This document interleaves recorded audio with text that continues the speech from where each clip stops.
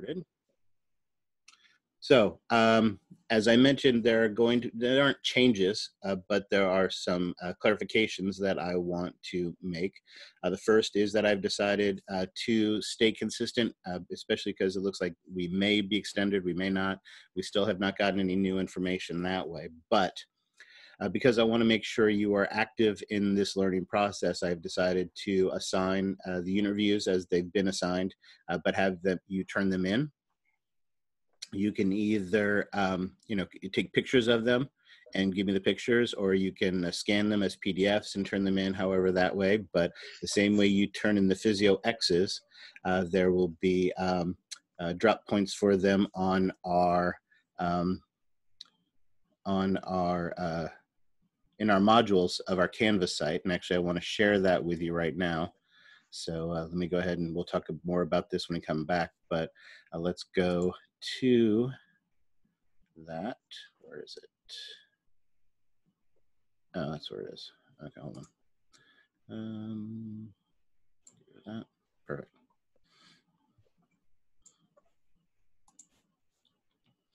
All righty. So there's been a couple of changes to our website on our modules, so I want to make sure to point those out.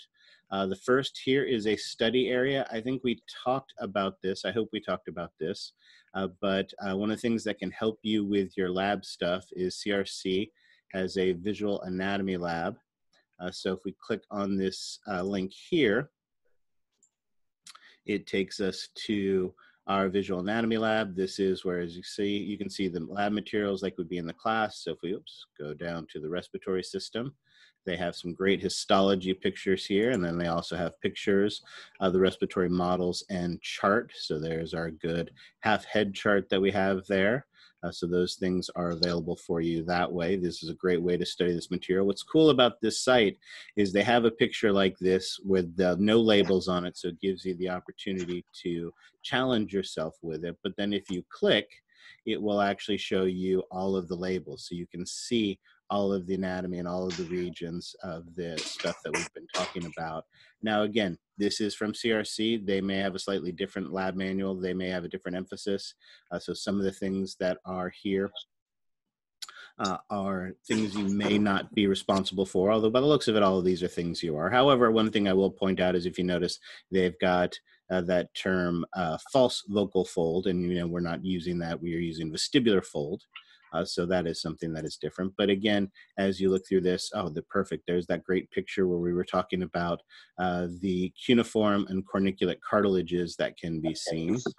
So there we can see that on that posterior view of the throat region. So again, this is a great resource. We talked about that. I've added that link to make it super easy to get to.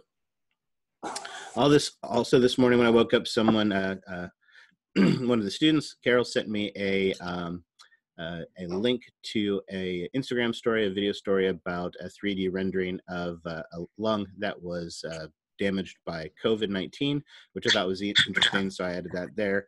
If you have any other study tools or things that will be helpful, then I want you to take advantage of that and share those with me, and I will share that with the class as well.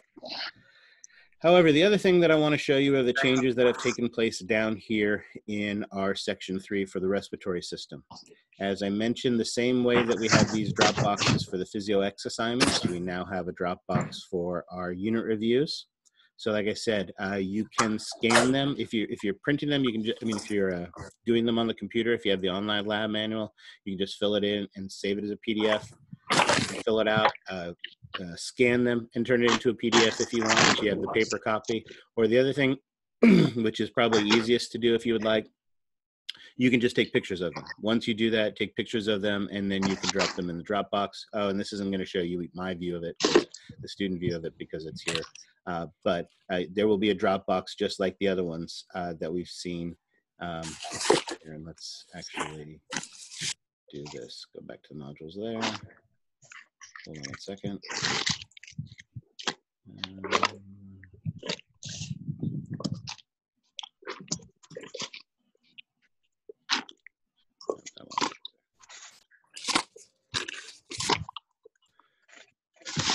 Hold on a second.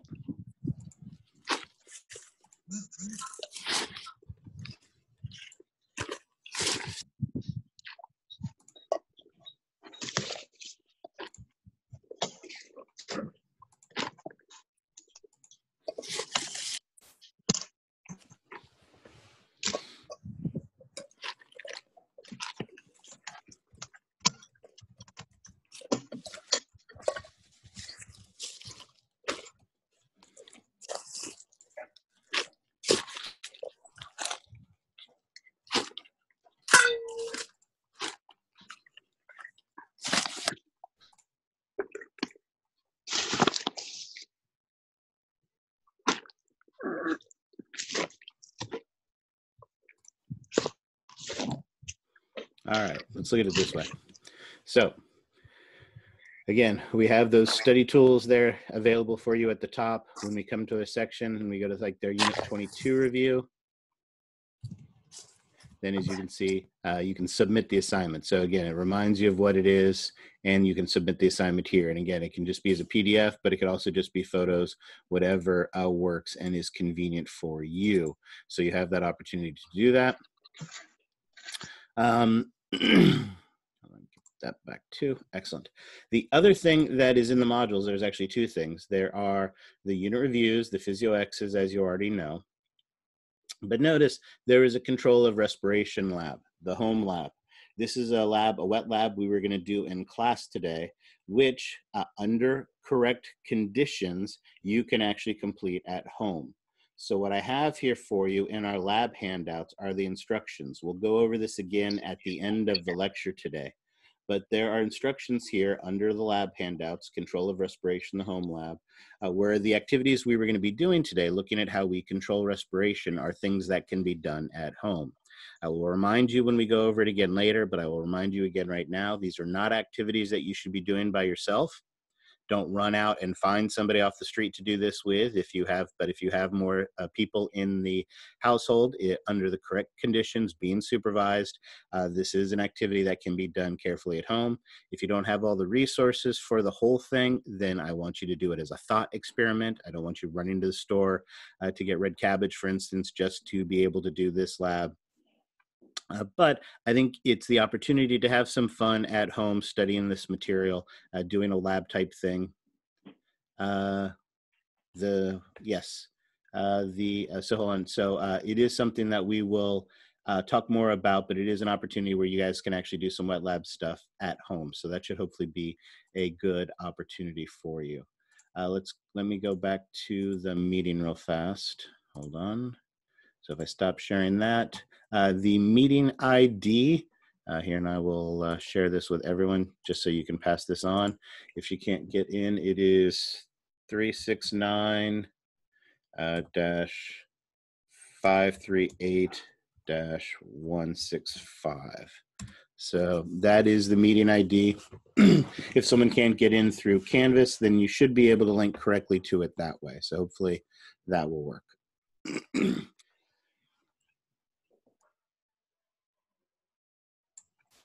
All righty, excellent. So let's go back to our whiteboard. Hopefully my stuff is still there. Excellent, it is. So our game plan today is going to be to finish talking about our,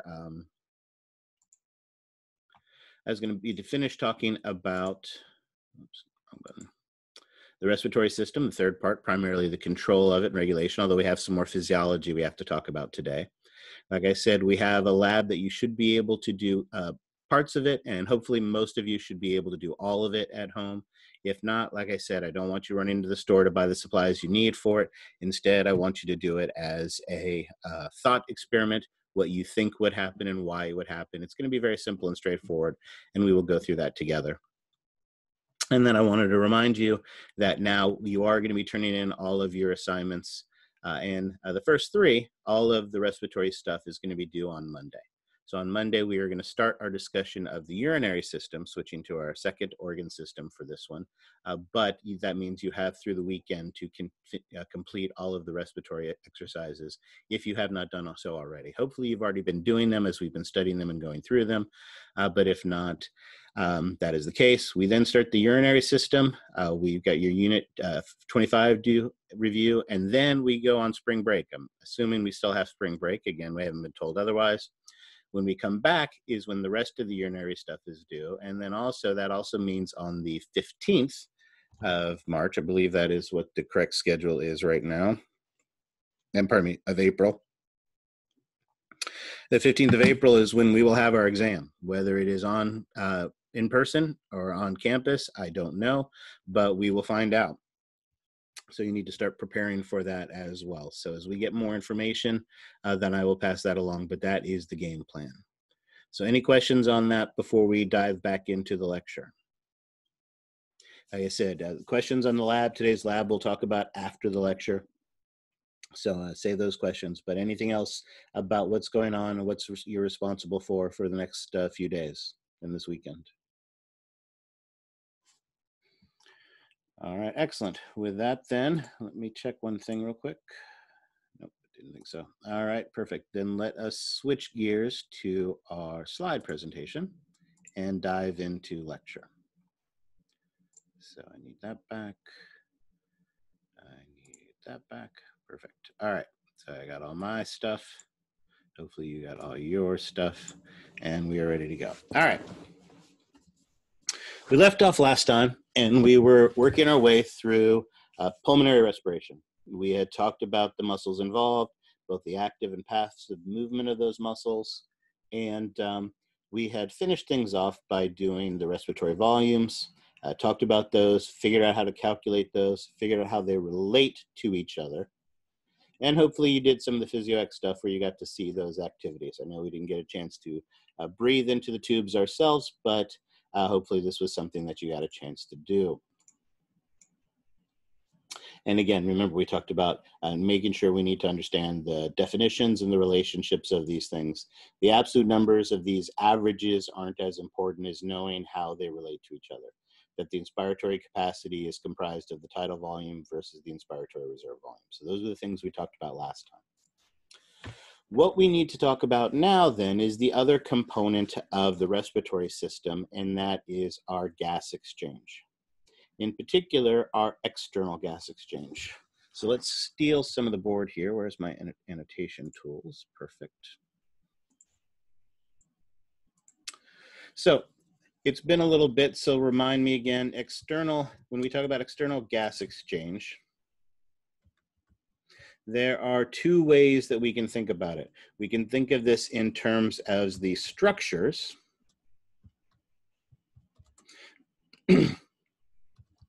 where the exchange takes place. And let's spread this out a little bit better.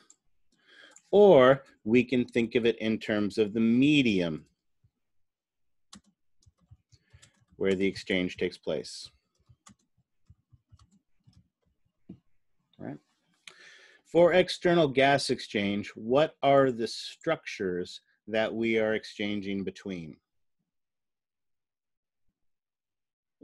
Capillaries of the lungs and the alveoli. Yep. Do I not have my volume on? Hold on.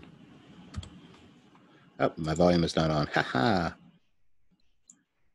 All right. Now I think I can hear you. Can you try that again? The capillaries of the lungs and the alveoli. Excellent. So definitely the alveoli. However, we have to be careful. Remember, one of the things we finished talking about in the last class is we have more than one type of capillary in the lung. Because of that bronchial circulation as well as the pulmonary circulation, we have both pulmonary capillaries and systemic capillaries. And which of those two capillaries are the ones we're going to exchange here with external gas exchange? Systemic. Pulmonary. This is between the outside world, absolutely. Alveoli and pulmonary capillaries. Oops, I don't think I spelled that right at all. 1P, 2 L's, that looks better. Excellent, and pulmonary capillaries, excellent. Whereas the mediums would be what?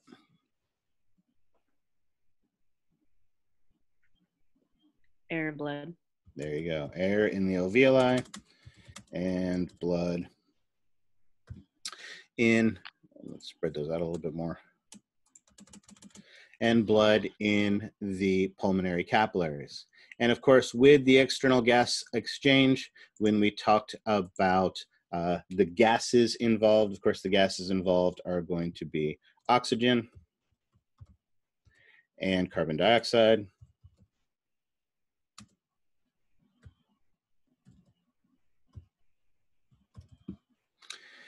And in this case, and again, well, actually, let's move this to the center because we can think of it in either way.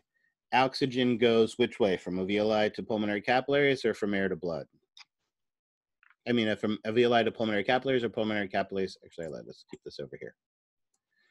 Alveoli to pulmonary capillaries or pulmonary capillaries to alveoli?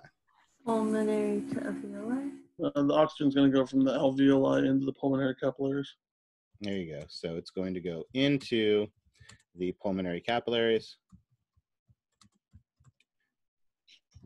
Or again, and it might sometimes be easier to think of it this way, would think of it in terms of the mediums. If we think of it in terms of the mediums, that oxygen is going to go into the blood. All right? And then, of course, CO2 does the opposite. Let's just do it this way. CO2 goes into the air, or again, carbon dioxide goes into the alveoli. Oops. All righty, excellent. So that is our external gas exchange that we talked about.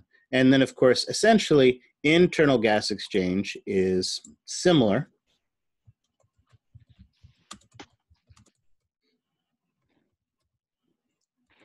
Where again, we have structures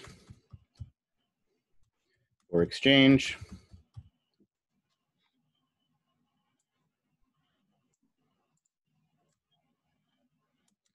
Or mediums, oops, for exchange. This time in internal gas exchange, the structures are going to be the tissues, and in this case, the systemic capillaries. And of course, the mediums now are interstitial fluid and the blood. Notice the one thing is that is consistent between these are the blood. So one of the things that is sometimes helpful and consistent to think of it is to think of it in terms of the blood. Here, oxygen goes into the blood, or what we could say, we say CO2 goes into the air, or what we could also have set up here is CO2 goes out of the blood. Right, so we could have said that as well. And the same thing is true here. We can think of these gases. It's going to be those same gases. It's going to be oxygen, and it's going to be CO2. However, here with internal gas exchange, it is the oxygen that goes out of the blood, and it is the carbon dioxide that goes into the blood. So notice if we think of it in terms of blood, because the structures are slightly different, the mediums can be slightly different, but the one consistent in these gas exchanges is the blood. So with external gas exchange, oxygen goes into the blood. With internal gas exchange, oxygen goes out of the blood. With external gas exchange, CO2 goes out of the blood. With internal gas exchange, CO2 goes into the blood. So again, any way of describing these things, oxygen going into the capillary or going out of the capillary, going into the tissues, out of the tissues, into the alveoli, out of the alveoli, right? The one thing we want to make sure when you're describing this is that you're not just saying in or out. You need to be specific. What is it going into? What is it going out of? Provide a structure, provide a medium when you're describing the movements of these. Don't just say out or in, because that isn't interpretable, because again, it's going to depend on what it is. So make sure you're describing those things. Now we've got a lot of pretty words here showing this, but you know me, I like my pretty pictures. So notice here we have a pretty picture that represents our external gas exchange.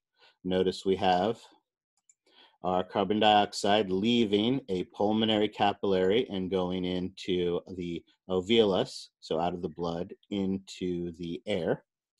Oxygen is leaving the air in the alveolus to go into the blood of the pulmonary circulation. And of course, what happens to it when it gets in there and how we get that CO2 out is something we'll talk about today. But right now, we're just talking about the movements that are taking place. And here we have the pretty picture from your textbook showing our internal gas exchange. Notice in this case, CO2 goes out of the tissue, out of the interstitial fluid, into the systemic capillary, into the blood. Oxygen goes out of the blood into out of the blood of the systemic capillary into the interstitial fluid of the tissue. So here we have those pretty pictures that show that process that we just finished writing on, well, I guess it's not the board, but writing on the whiteboard. All right, questions on that? All right, now, as we talked about, one of the important things to remember is that both this external gas exchange and this internal gas exchange is a passive process. And what is the big, huge, significant thing about that being a passive process? No ATP. It is not using ATP, absolutely.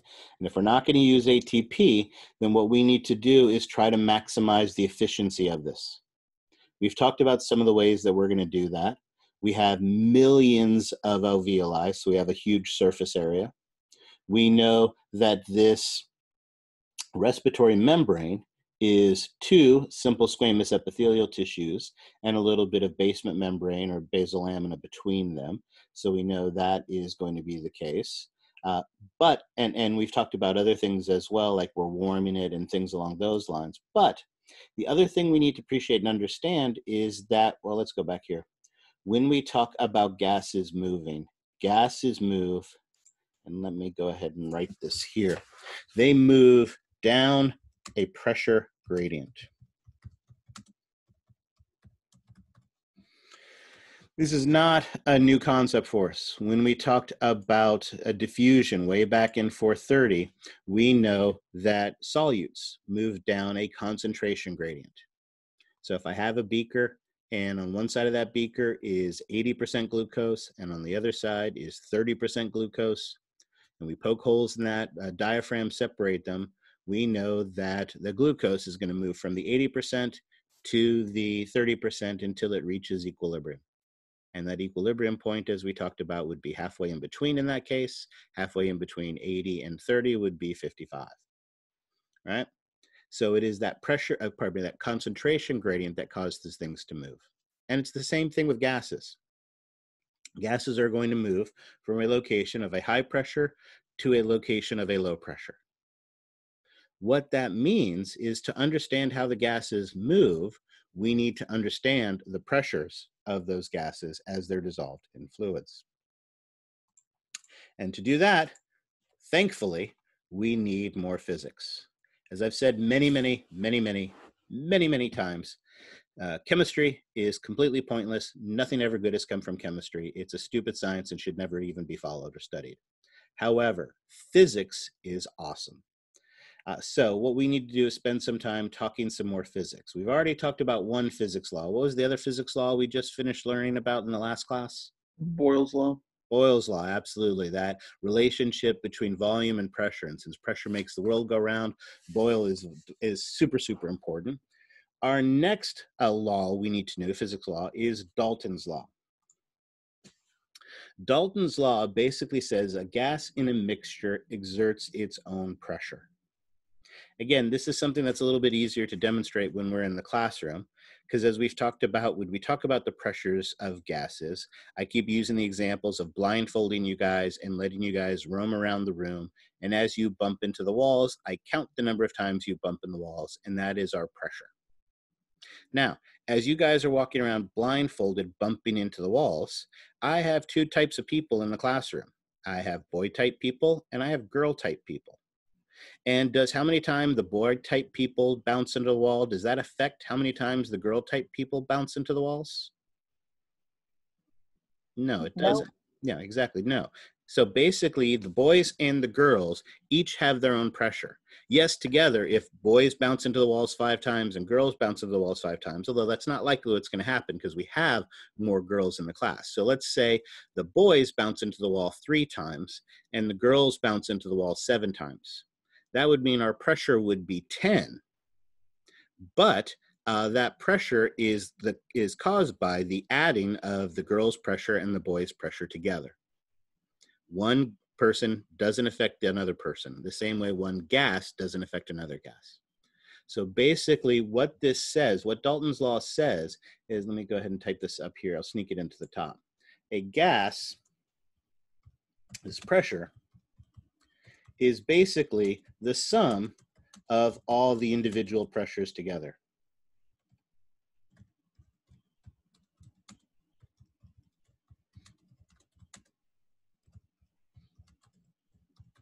And I should go back and say a mixed gases pressure.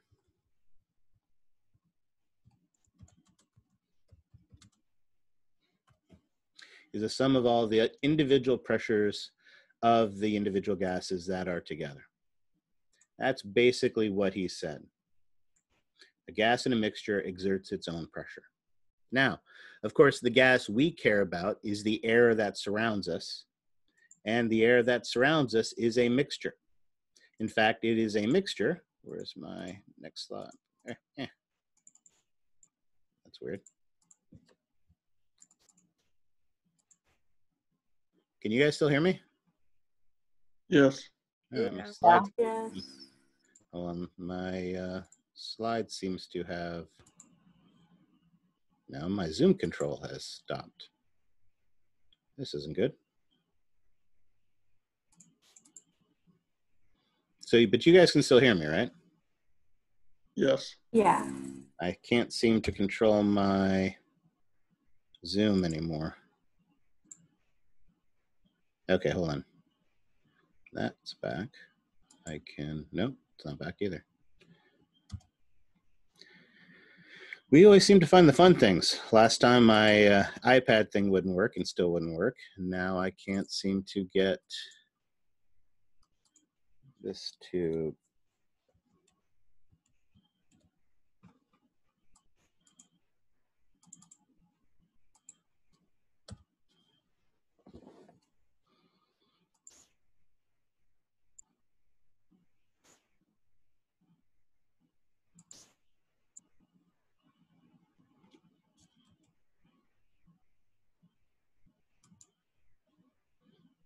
All right, there you go. I got that sharing to stop.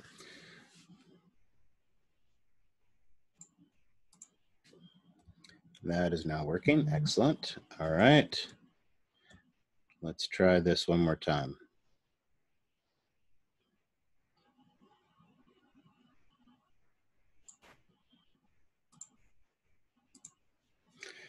All right. You can see that. I can see that. See, every time I start feeling comfortable and confident with this stuff, something screws me up. I was so excited last night when I figured out I was actually in bed falling asleep when I realized that I could convert today's lab into something you guys could do at home. And so I got up and spent an hour in the middle of the night last night rewriting the lab so you guys could do it. And so I was all super happy and confident and excited. And then, of course, things go wrong. Excellent. All right. So Dalton's law.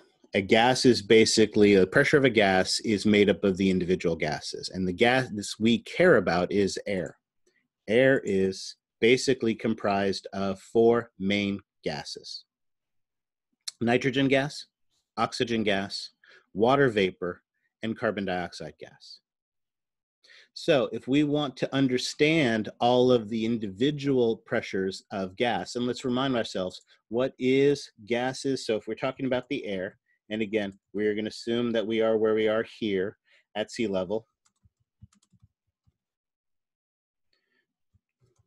What is our air pressure?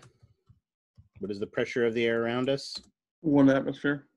True, 1 atmosphere, although that isn't necessarily as meaningful a number if we're going to do math. What's a more meaningful number if we're going to do math? You're absolutely correct. It is indeed 1 atmosphere. But if we don't want to work with percentages, and nobody likes percentages, what's another useful number we can use? 760 millimeters of mercury. There you go, 760 millimeters of mercury. Excellent. So that is our pressure of our air. We know the air is comprised of 4 different gases, and each of those gases is going to exert its own pressure. What that means is we can actually calculate the pressures of the individual gases. All right? So for oxygen, for instance, well, let's go with nitrogen. Nitrogen first. How would we calculate that? 760 times 0.79. There you go. It's 79% of 760. So the way you do that is take 760, you multiply that times 0.79, and only if someone had a smart device in their pocket or in their hand that they could do that calculation, what would we come up with? Come on, don't make me do it. You guys have phones. 600.4. 600.4. Perfect. Excellent. Right? But let's talk about some gases we care more about. We keep talking about oxygen and CO2. So let's do the calculations for those. For oxygen, of course, it would be 760, in this case, times 21%, which would be 0.21. And what would that equal? 159.6 millimeters of mercury. There you go. And we'll round that up to 160 because it's a nice, pretty number. And hopefully you guys can see where this is going. CO2 would be 760 times 0.0004 because it makes it 0.04%. And what does that equal?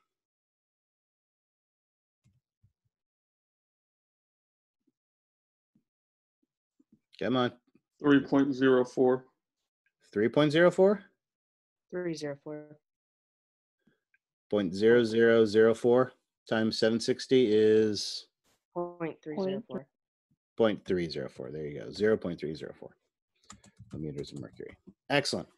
So we can do these calculations. We can figure all of this out and actually know the individual pressures. And while it's fun to calculate nitrogen, it's not as important. So let's go ahead and, although notice as we add these up, 600, 760, right? That's our 760 right there. CO2, very little. Water, very little that we have of that. So it's mostly these two gases, but we can actually calculate the individual. And these two numbers in particular, you will need to memorize, or at least know how to calculate them, because these are going to be important numbers. All right. I need to delete this, so make sure you understand that and know how we did that so that we can do that. But let's go ahead and switch now and go back to the slide.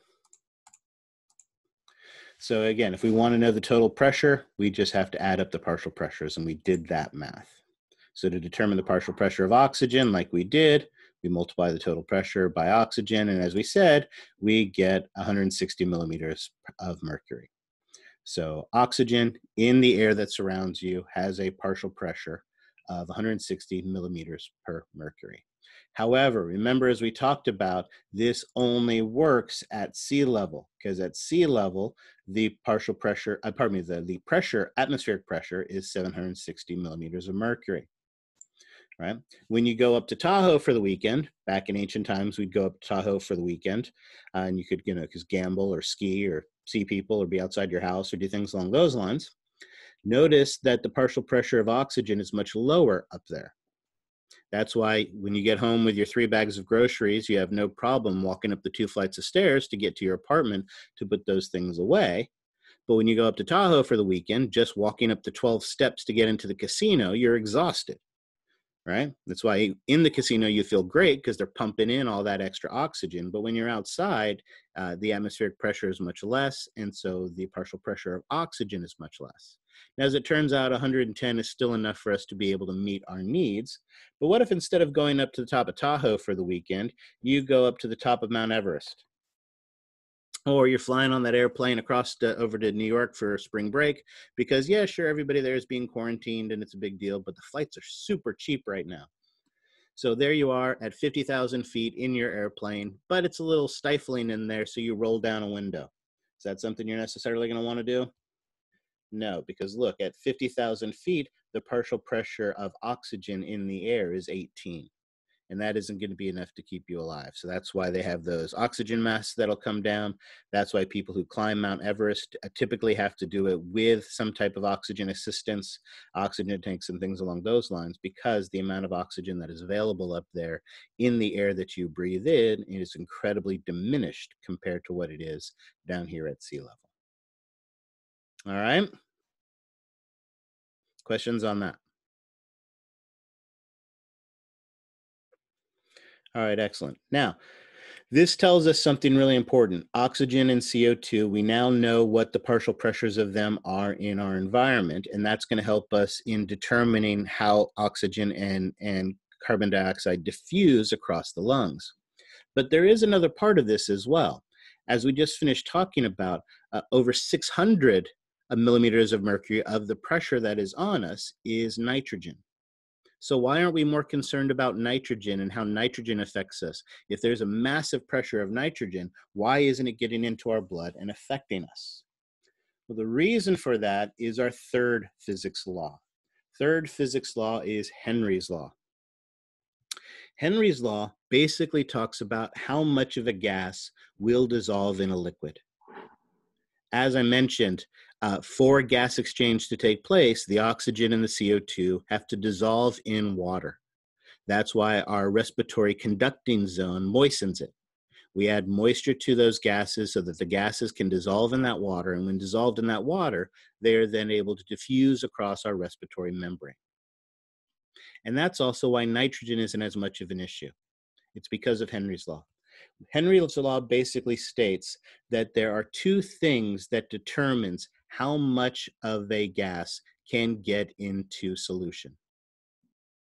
The first of them is the partial pressure of the gas, and we'll come back to that in a second. But let's go ahead and do a simple drawing here.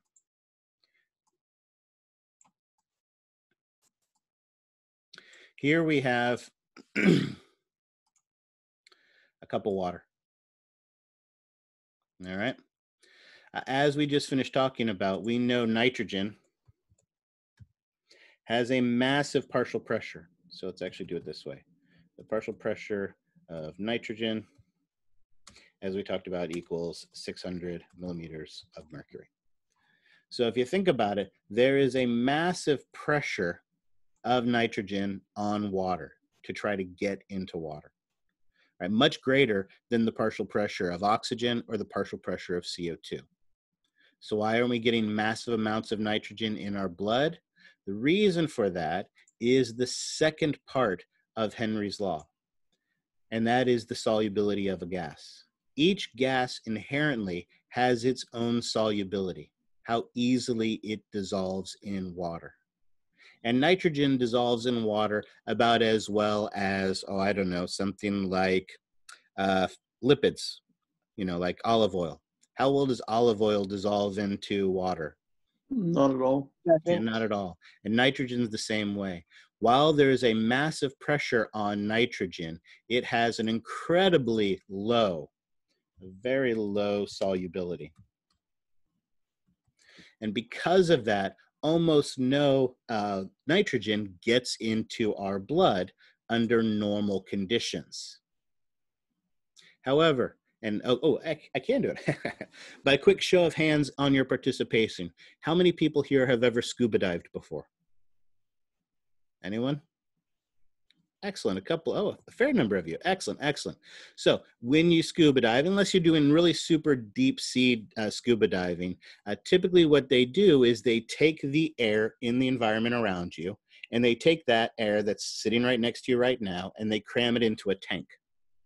Once they cram that into the tank, then what they do is they strap that tank onto your back so that you are able to go underwater and you can breathe the air. As we go underwater, the pressure of the water around us dramatically increases as the further down you go.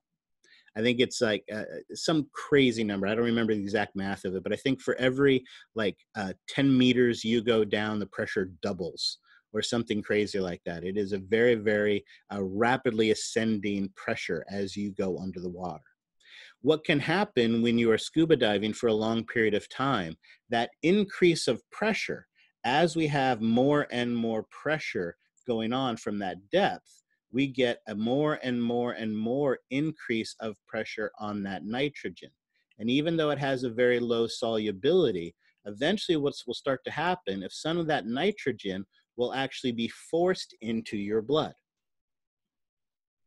If you're down there for a long period of time, this can cause a condition they call nitrogen necrosis, where basically that nitrogen, as it gets into your blood from that increased pressure, gives you almost a drunk-like, a euphoric kind of lightheaded type of sensation that can come from that for being down there for a long period of time. Again, can occur. The other way that it is an issue is when you ascend. as you start coming back out of the water and ascending in the water and the pressure starts to drop, that nitrogen is going to come out of solution. As long as you ascend slowly enough, then what actually happens is you have the opportunity for that nitrogen to get to the lungs before it is released and exposed. However, if you ascend very, very rapidly, then what happens is those nitrogen bubbles can actually form and come out inside of your blood vessels. Right? We call that a decompression sickness, or what is the common term that they use for that condition? The The bend. bends. Bends. There you go. The bends, because it bends you over in pain, right? That decompression sickness is caused by those bubbles coming out of solution early, right? So that's really the key to Henry's law. Henry's law is that, yes, a gas has an inherent solubility that cannot be changed. Oxygen is high, carbon dioxide is high, nitrogen is very, very low.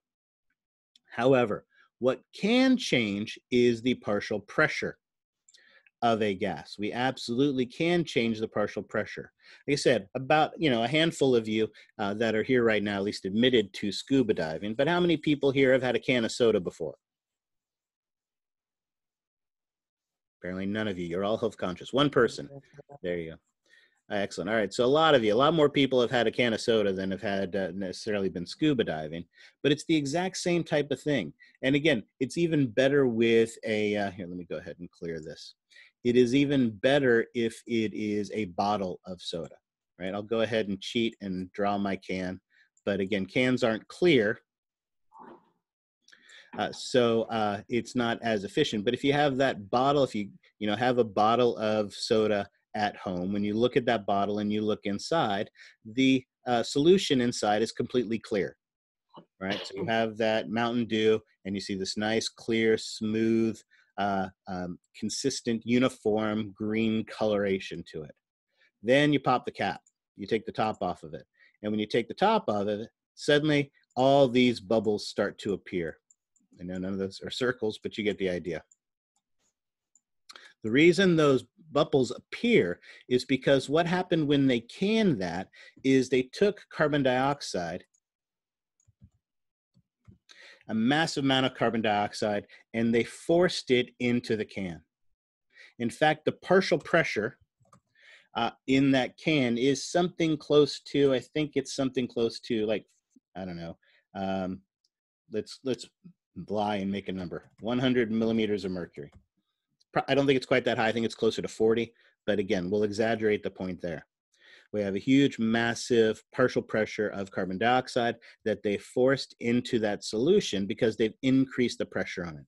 They've basically pressurized it when they canned it or when they bottled it. However, when you then open it up, you open it up to the outside world. And when it's open up to the outside world and the pressure now here is just 1 atmosphere, the pressure out here is now 760 millimeters of mercury. Oops. That allows that carbon dioxide to come out of solution. And it comes out of solution because of the partial pressures. What did we say the partial pressure of carbon dioxide was out here in the outside world? 0.304. 0.304. Excellent. Right? Basically nothing. Inside the can, it's 100. So what happens is carbon dioxide wants to move down its pressure gradient, wants to leave the solution and be able to come out. By changing the partial pressure, by no longer pressurizing this, we allow that gas to come out of solution. All right? We comfortable with that idea? Sure. Excellent. Now, here's the last thing, too, that I want to make sure, remember when we emphasize. When we talked about our, and I'll go ahead and cheat and draw it again. There's my beaker. And in my beaker, I have a membrane.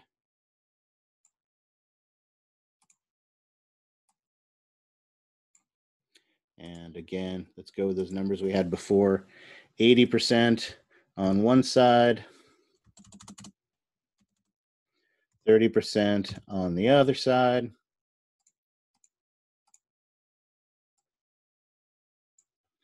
And if I poked holes through this, then we know that our glucose would move from the left to the right until it reached equilibrium. And as we talked about, that point of equilibrium would be 55% on this side and 55% on that side. All right, everybody comfortable with that? Not a new concept here. Everybody, hopefully that makes sense. Excellent, perfect. Right, now let's think about what happens here when you open that soda while you're drinking your caffeine while I'm giving this lecture. The partial pressure in your room is 0.34 millimeters of mercury. The partial pressure in your can of soda, like I said, is closer to 40, but we'll use 100 because that's a simple, easy number. Does that mean that all the carbon dioxide is going to come out until the carbon dioxide in your room and in your soda is now 50 millimeters of mercury inside of your soda, and then also in your room it is 50 millimeters of mercury? Is that what's going to happen? No. No, and the reason for that is we're here over in our, let me move that over here a little bit more. In our beaker, we have the same volume of water in both of these locations. And so when we have the same value of water in both of these locations, then equilibrium is going to be halfway in between. If you think of how much volume you have in a single can of soda versus how much volume of air you have in the room around you, right? Then basically what that means is that you don't have the same volume of stuff here. It's still going to reach a point of equilibrium, but basically what'll happen in this situation is that the gas is going to continue to come out of our soda. And it's going to continue to come out of our soda. But as it comes out of our soda, is it really going to change the partial pressure of CO2 in the room around us? No. Yeah, if you were sitting there in your chair, and don't do this, but again, if we did it as a thought experiment, if we were sitting here in your chair and you lit a match and you let that match burn, is that going to change the temperature of the room that you're in, one single match? No. No, you're not going to be able to change the temperature. And the same thing here. The carbon dioxide is going to continue to come out of this can into the environment of the outside world, but it's not going to be able to change the partial pressure of the outside world. So eventually what will happen is that the partial pressure of CO2 in this can will eventually become equal to the air around us, 0.304. At which point we no longer see any bubbles inside of our soda. And what do we typically consider our soda has done? Oops, what did I accidentally erase there? One. There we go. All right, we no longer see any bubbles in our soda. And what do we consider our soda at that point? Flat. Yeah, that it's gone flat. Absolutely. I guess I can't undo that. All right, we'll leave one more bubble just so I can have that. Excellent. Exactly, it's gone flat. And that's basically what's happened. At this point, it is now equalized. It's now at equilibrium, but it's at equilibrium because the volumes are not the same. So that gas is going to continue to come out until it's equal to the room, at which point it's flat. So that's the other important concept of Henry's law. It is the partial pressure of gases that are going to determine how it moves, and we can modify that. And then obviously the solubility has an effect as well. Now, I've done this all with my little cute little drawings. Let's go through this with the pictures from your book. Again, here's what happens with that soda. They take that soda, they put carbon dioxide gas into that soda can, and then they pressurize it. And when they pressurize it, basically they're forcing that carbon dioxide into solution. So they're basically supersaturating it by increasing the partial pressure. By increasing the partial pressure, they can get more carbon dioxide into that can. And so now we have our carbonated beverage. All right, and there's our carbonated beverage with all that CO2 forced into the solution. You pop the top on it, and now you expose it to the outside world. And now that gas can leave, the pressure decreases, and now all of that carbon dioxide comes out of solution. We have that nice bubbly soda pop. As the carbon dioxide leaves, because it's trying to reach equilibrium, it keeps adding more and more carbon dioxide to the outside world, but it's not going to be able to change it. So it just keeps going out and out and out till eventually the partial pressure of the carbon dioxide in your soda is equal to the carbon dioxide partial pressure of your environment, which is less than 1 millimeter of mercury, which means our soda is now flat. All right. We've talked about these already, but, well, some of these already, so let's talk about the first ones. We already just talked about how when you're scuba diving, one of the implications, clinical implications of Henry's law is that nitrogen narcosis, as we talked about, when you're under pressure, underwater, they use that canned environmental air, and so that has a tremendous amount of nitrogen in it. That's why if you go deep sea scuba diving, they don't just can the air around you. They actually make a special mixture of air that actually has more oxygen, more water moisture in it, and less nitrogen in it, so that it decreases the amount of nitrogen necrosis that you get. If you're just doing it, like at, down in Monterey Bay or something like that, like I said, they're just canning the air around you.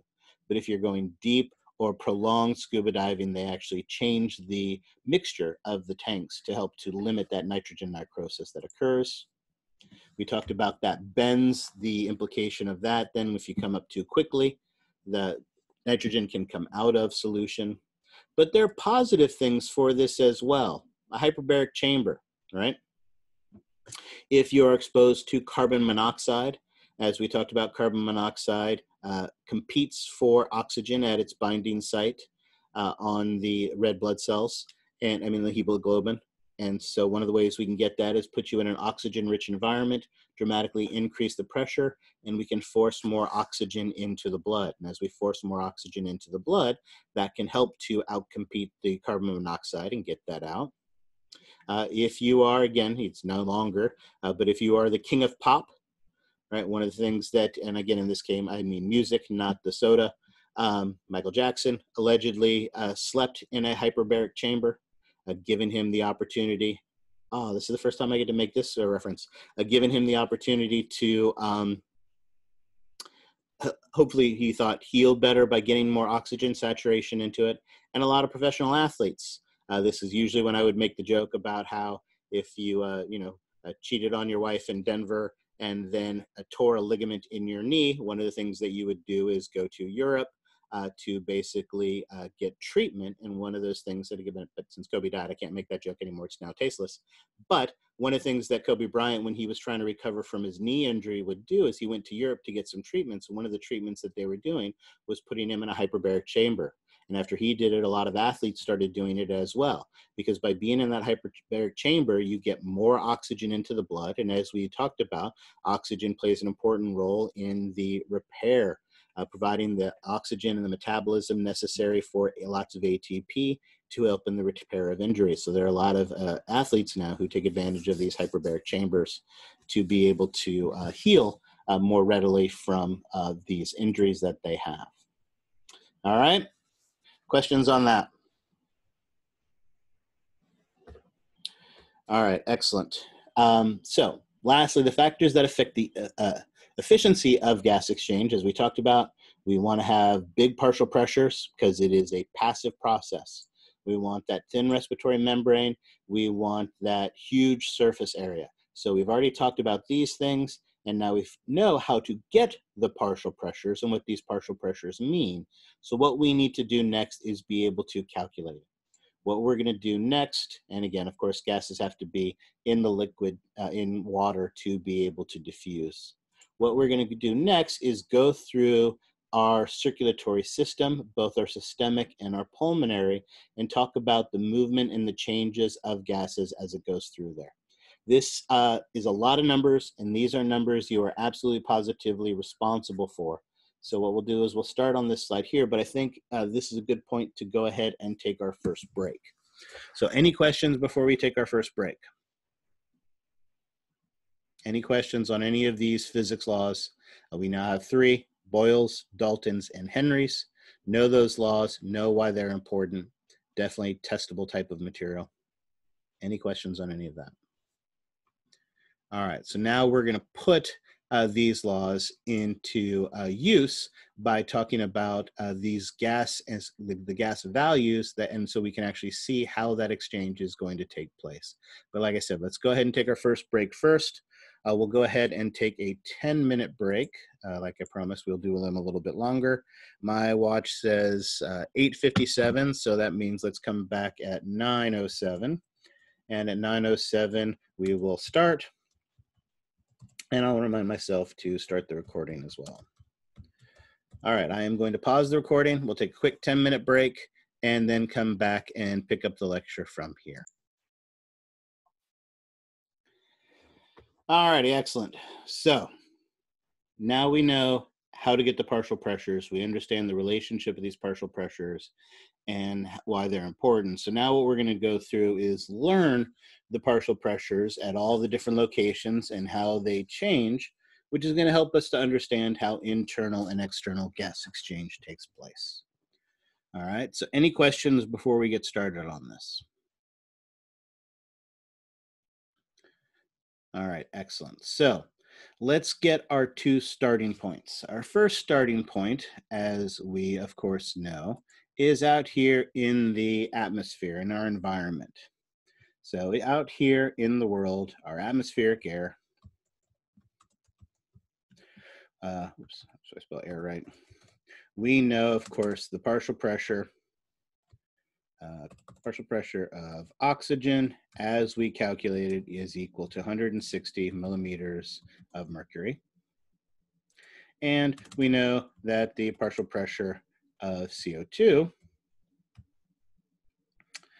equals 0.304 millimeters of mercury. And let's do that and that so that we can put this up here in the corner out of our way. Excellent.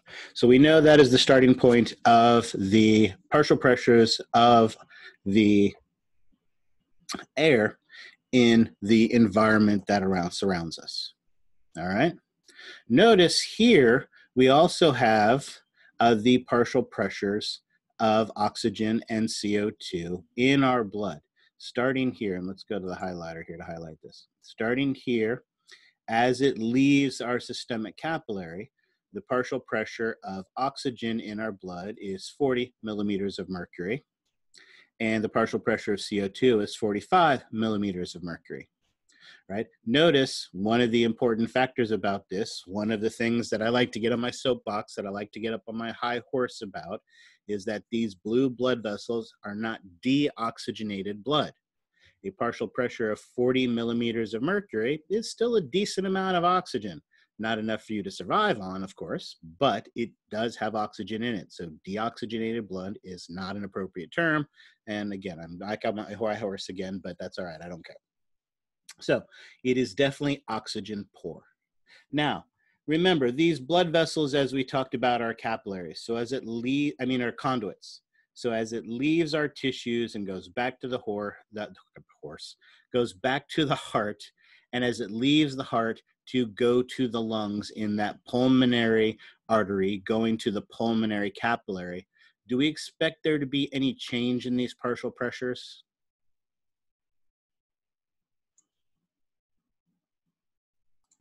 No. No, so there is no change. So basically, the blood that enters the pulmonary capillary, I'm going to abbreviate these things, we have the partial pressure of oxygen is going to be equal to 40, and I'm not going to keep writing millimeters of mercury so that I have more space. And the partial pressure, let's do this, partial pressure of a CO2 is equal to 45. So there and there. Excellent. So when the blood enters the pulmonary capillary, partial pressure of oxygen is at 40 millimeters of mercury. Partial pressure of CO2 is 45 millimeters of mercury. Now, when it enters that pulmonary capillary right here, it is going to exchange with the air in the alveolus. And because we know and understand partial pressure oxygen equals partial pressure CO2 equals, let's try to line these things up a little bit so that they're going to be nice and pretty.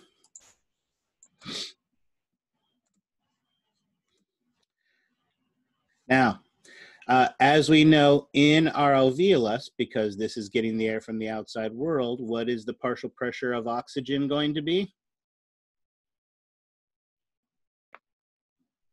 760. 150. Well, just partial pressure of oxygen.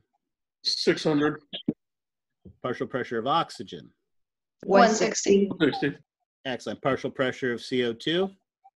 0.304. Excellent. Exactly. So the partial pressure of oxygen is 104 millimeters of mercury, and the partial pressure of CO2 is 40 millimeters of mercury, just like we said. Wait, what? That's not what we said at all. What the heck is going on? Why aren't those numbers the same as in the outside world? The change in the Atmospheric diameter of the pressure. arteries?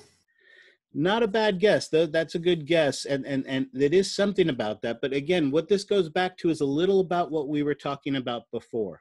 Is it because they've been moisturized, so they have more ability to solute in the water? Not a bad guess as well. But notice this value is much, much lower than this value. So that might work for carbon dioxide, but it wouldn't work for oxygen. No, what's actually happening is, remember, this is the atmospheric air. However, while you are sitting here, and let me change the color of my pen to emphasize this. While you are, no, I don't want red because red, too much implications. We'll use brown. While we are sitting here resting in your seat listening to this lecture, you are taking in a tidal volume of air, right? And how much of that tidal volume of air did we say that was on average? 500 milliliters. Yeah, 500 milliliters. And again, I know in fairness, I told you didn't have to memorize that, but again, it's not a bad thing to know. When you take in that 500 milliliters of air, is that the only air that is in your lungs? Nope. No. Oh, you No. got residual. Exactly. Remember, when you take that tidal volumes, you still have an expiratory reserve volume of air that is in your lungs. And you have the residual volume that are in the lungs. So these are already in the lungs. So really what you're doing is adding 500 milliliters to the gas that's already there. And remind me again, I know this isn't fair because I told you didn't have to memorize these numbers, but can anybody look back and tell me what the expiratory reserve volume and the reserve volumes were? 1200 for each. Yeah, 1,200 for each. Excellent. So notice there is already 2,400 milliliters of air in the lungs already that we are adding air to. In fact, if you remember correctly, this is what we called our functional reserve capacity. This was the air that could be participating in gas exchange. And since it is participating in gas exchange, it is already given oxygen and taken on CO2. And since it's already taken on given off oxygen and taken on CO2, it has a lower amount of oxygen. It has a higher amount of CO2. And so we're mixing this really oxygen-rich blood and oxygen-rich air and CO2 poor air to it. But it's still, we're only adding 500 milliliters to 2,400 milliliters. We're not going to be able to bring it exactly to atmospheric. Now, if we completely emptied the lungs and completely filled it with atmospheric air, then that's what the values would be. But because what we're really doing when we breathe in, what we're really doing is mixing air. And when we mix the air, these are the values that we get as a result of this. As a result of this, the partial pressure of oxygen in the alveolus is 104 millimeters of mercury, and the partial pressure of CO2 in the alveolus is 40. Does that part make sense? Yes. Yeah. Excellent. Perfect. So now what is going to happen is we are going to get our gas exchange that is going to take place. Go here, go here. And let's just abbreviate. External gas exchange takes place. And with that external gas exchange, which way does oxygen move? Into the blood. Into the blood. Oxygen is going to move into the blood. Which way is carbon dioxide going to move? Out of the blood. Out of the blood. And it's going to do this till it reaches equilibrium. Now, again, like we talked about before, what we have here is an issue of soda cans and rooms. Which are the alveolus and the blood capillaries equal in size? No. Remember, the capillaries are one blood vessel in diameter thin. They are tiny. Our alveoli are the big, huge rooms. So just like when we open that can of soda in the room, the gas concentrations in that soda change to the room. The same thing is going to happen here. When the blood leaves, and let's go ahead and write that over here. As the blood leaves the pulmonary capillary, we are going to have changes in the partial pressure of oxygen and in the partial pressure of CO2. And what do you think the partial pressure of oxygen is going to be when it leaves the pulmonary capillary after the exchange of gases has taken place?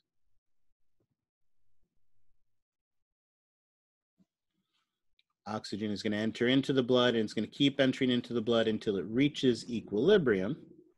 And remember, equilibrium is going to be equal to what it is in the alveolus.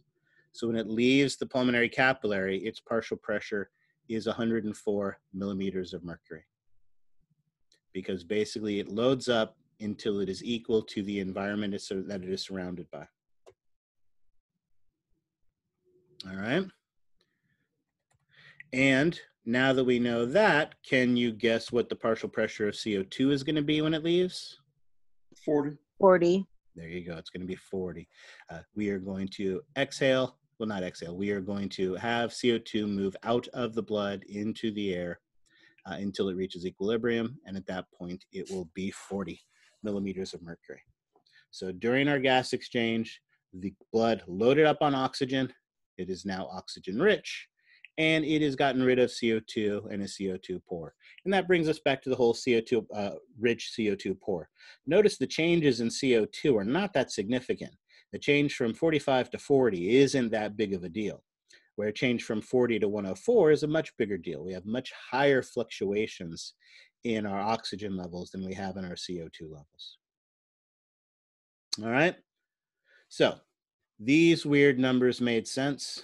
We now understand how the external gas exchange took place, and now our blood is leaving oxygen rich and with less CO2 than it had coming in. Are we comfortable with that? Yes. Excellent. So now, as we know, our blood vessels are conduits. So when the blood reaches the heart,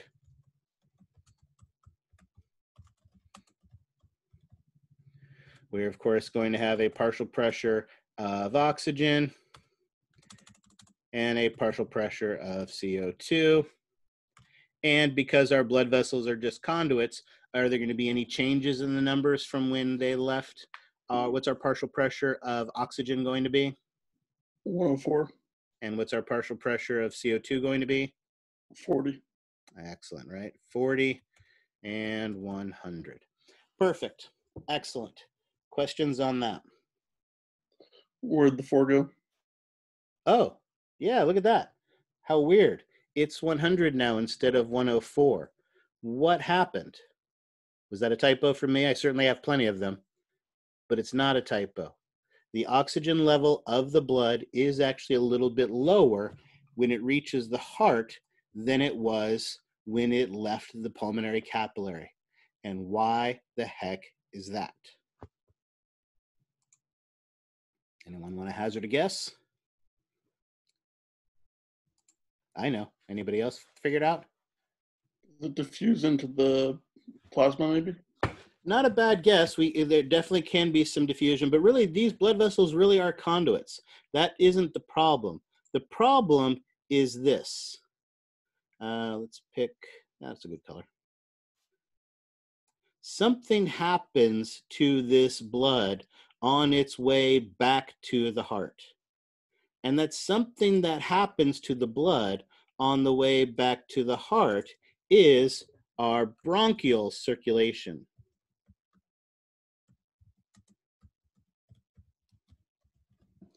If you remember what we talked about, there are systemic blood vessels that carry blood to the lungs, bringing oxygen-rich systemic blood to the lungs to provide oxygen and nutrients to the tissues of the lungs that aren't the alveoli. And if you remember, do those bronchial veins go back to the right atrium of the heart? No. No. Now, remember, we talked about how the bronchial veins feed oxygen poor blood into the pulmonary capillary, into the pulmonary veins.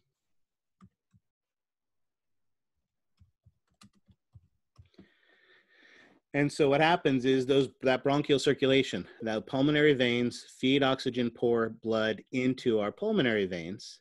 And as a result of that, and let's highlight that, as a result of this little bit of oxygen poor blood being added to that pulmonary vein, the partial pressure of oxygen drops as a result of that. So it's just we're mixing a little bit of oxygen poor blood into it, and that changes the partial pressure of oxygen a little bit.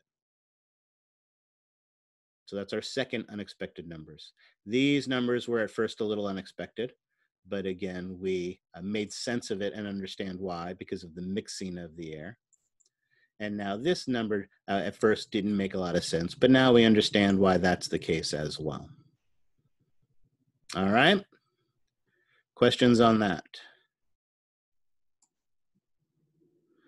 All right, then let's take a look at what's happening here. Now we have, so back to that. Our oxygen-rich blood now leaves the heart to go to our systemic artery. Excuse me. And is it going to change from the heart to the tissues where the gas exchange is going to take place? It shouldn't. No, this time it doesn't. It doesn't indeed. So now, again, our blood, as it enters the systemic capillary, we have a partial pressure of oxygen that is equal to 100 millimeters of mercury and a partial pressure of CO2 that is equal to 40 millimeters of mercury. So I'm going to sneak this up here. Actually, let's do it this way. I'll put that there. And then if I do that should get that there out of our way. That can go there. Perfect. All right. Oops. I need a little bit more space there. Perfect. Excellent. I think that works.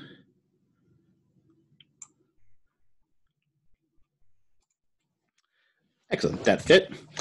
So now we get down here to the tissues. Our tissues are, of course, doing their cellular respiration.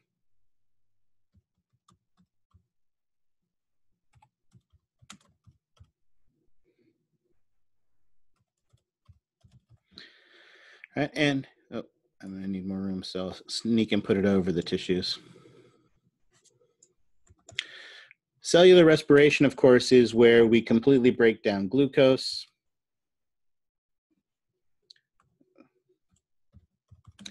All right, hold on. I need more space, so let's cheat. sugar. And we do that by using oxygen to break it down completely so that we produce energy. That energy, of course, is used to make ATP. And then the two waste products are water and carbon dioxide. Right? This is our cellular respiration. This is what is going on inside of our cell. Now, let's assume that this cell is at rest. If the cell is at rest, is it necessarily doing a tremendous amount of metabolism, using a tremendous amount of energy? No. No, but it still has pumps and it still has channels and it still has all these other things. So it is going to be doing some. So let's say, for argument's sake, at rest, it's been using some of the oxygen that is in its environment, and the partial pressure of oxygen has dropped to about 40 millimeters of mercury. Right, as it's been using that oxygen. It is, of course, producing CO2 as a waste of this, so our partial pressure of CO2 is going to be equal to 45. All right, this is the cell at rest. All right, so at rest, oh, I actually need a teeny bit more room, so let's cheat and do that there. So when it gets to our capillary, we are going to get, and I will cheat and sneak it in here, my internal gas exchange. And with that internal gas exchange, which way is oxygen going to move? Out. Out of the blood. Out of the blood. Excellent. Out of the blood into the tissues, whereas our carbon dioxide is going to move out of the tissue and into the blood. All right, so that is the gas exchange. Now, again, remember the goal is going to be to reach equilibrium. But again, think of it, are the tissues and the systemic capillaries the same size? No. No. So once again, it is going to be the pressures of the tissue that are going to drive the partial pressure changes. And so as the blood leaves the systemic capillary,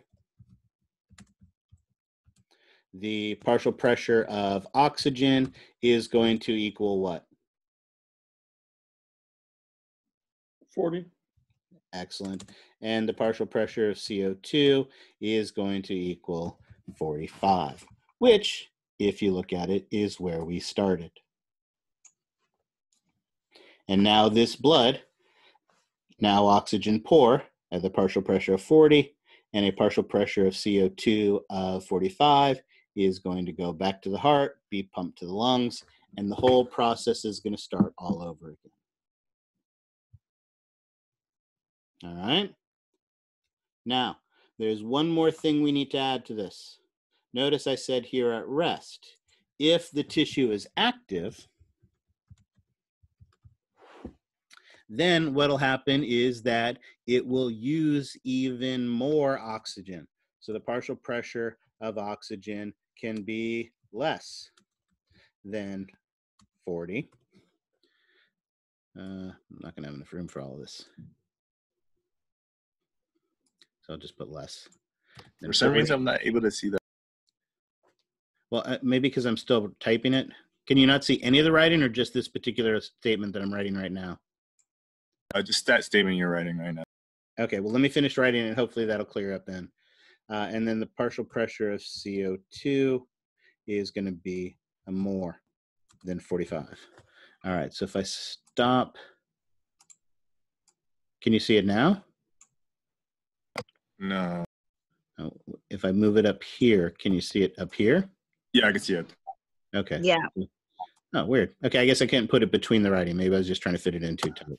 So No, I think the bar is like blocking it where you can see like, you know, the inside. Oh yeah, there's something there. Okay, perfect. Well, so here, the important thing is that you can see it here. The key point that I want to emphasize is that this was the tissue at rest. And so notice if the tissue is active and the partial pressure of the oxygen in the tissue is down to 20 millimeters of mercury, then that just means it's going to get more oxygen. More oxygen is going to come out of the blood until the blood is now 20 millimeters of mercury. So the more active the tissue is, the more oxygen we're going to give it. The more that the tissue is producing carbon dioxide, the more carbon dioxide it's going to give the blood. So again, since it is the tissues that's driving it, if it's more active, then it can be more than 45 for CO2, it can be less than 40 for the oxygen, and because it's going to drive the diffusion, it'll be able to get more oxygen. So the more active the tissue is, the more oxygen it's going to get. The more active the tissue is, the more CO2 it's going to give off. Does that make sense?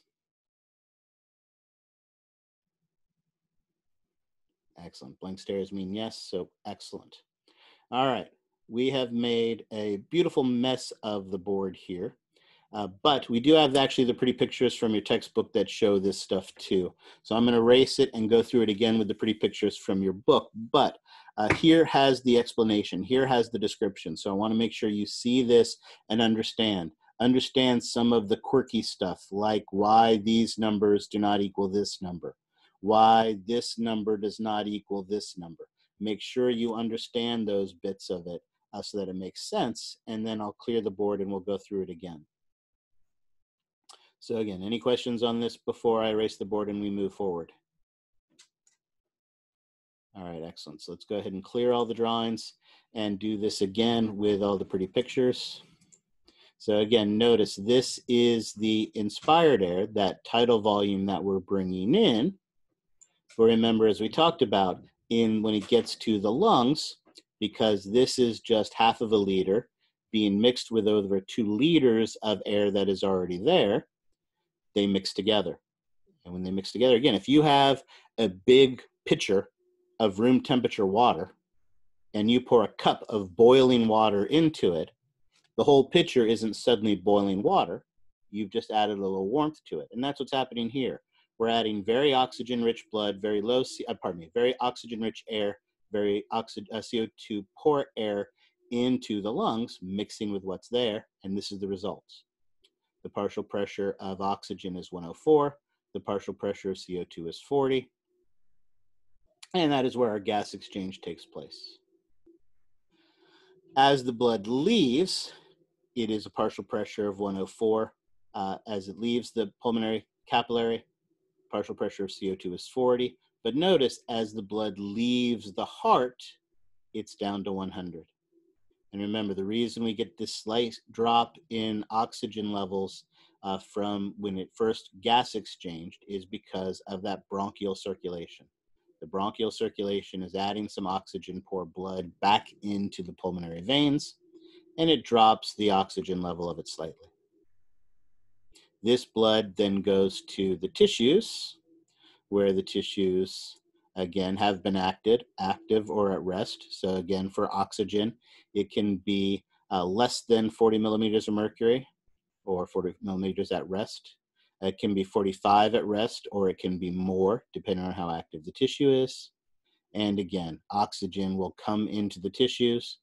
CO2 will leave the tissues until it equalizes to whatever the tissue was.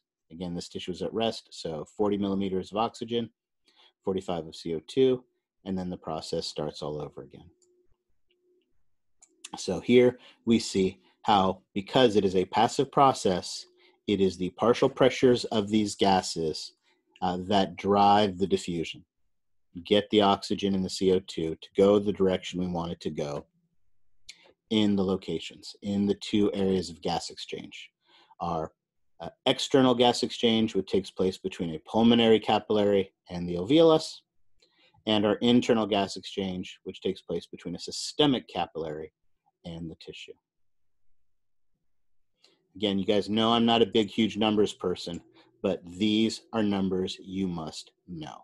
Know your partial pressures in all of these environments and how they change and the effect they have. All right? Questions on that?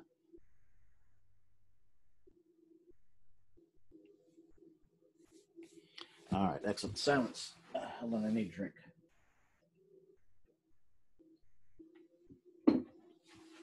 All right, excellent. Now, one more thing that we want to talk about this. Notice here is actually a great graph that shows us that loading of oxygen into the blood in that pulmonary capillary. Notice as our blood enters into the capillary, as we know, the partial pressure of oxygen is 40 millimeters of mercury. And when it leaves, it is 104, right? We have that 104 when it leaves. And notice it doesn't spend a tremendous amount of time inside of the capillary. That blood, even though all the red blood cells have to line up in single file order to get through it, it takes 3/4 of a second to get through our lungs. Really, not to get through our lungs, but to get through our pulmonary capillary. However, notice it doesn't take the whole time for it to load. It loads very, very quickly. In fact, it loads by about a 1/4 of a second. It has almost reached 100% of its saturation. So this is a process that occurs very, very, very quickly. One of the significant things about this has to do with oxygen deprivation or our oxygen debt. If you think back to the the muscular system in 430, as we exercise, our muscle cells incur an oxygen debt, right? They use up all the oxygen that is being provided to them. They have to start making their ATP anaerobically. They build up that lactic acid. They get fatigued, right? They start to perform less optimally. That oxygen debt, as we talked about back in 430, is at the cellular level.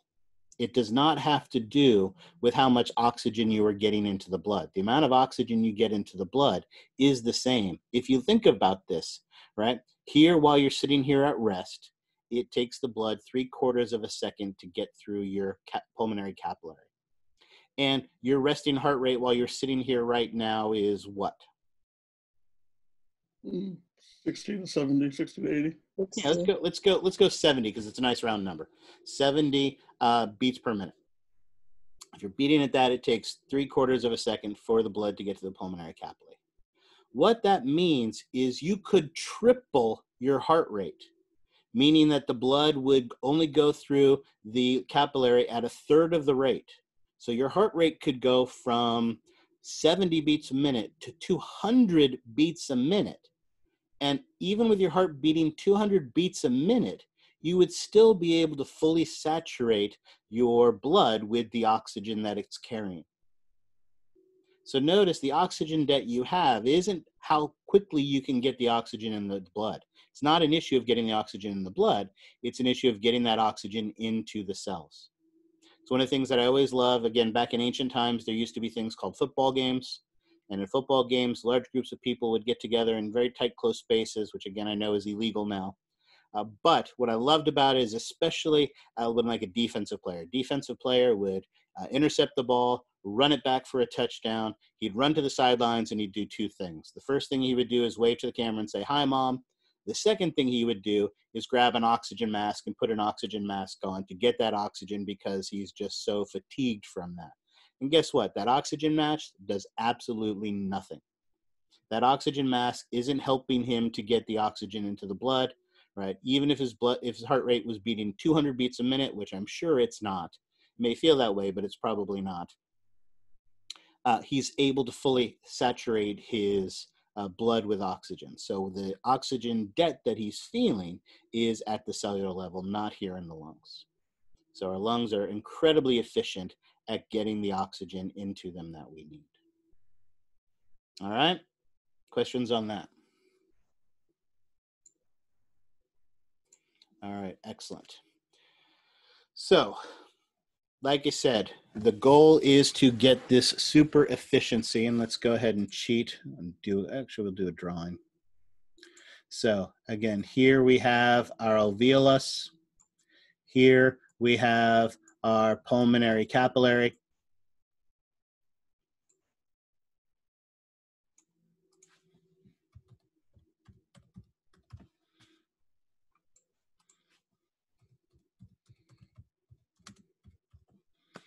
And as we talked about, we know that in here, the partial pressure of oxygen is going to equal 104 millimeters of mercury, and our partial pressure, partial pressure of oxygen, our partial pressure of CO2 is going to be equal to 40 millimeters of mercury. And here in our pulmonary capillary, our partial pressure of oxygen is equal to 40 millimeters of mercury, and our partial pressure of CO2 is equal to 45 millimeters of mercury. All right, because of that, we know that we've got our oxygen, which is coming in, our CO2, which is going out, and everything that we just finished talking about, except it's not exactly the case.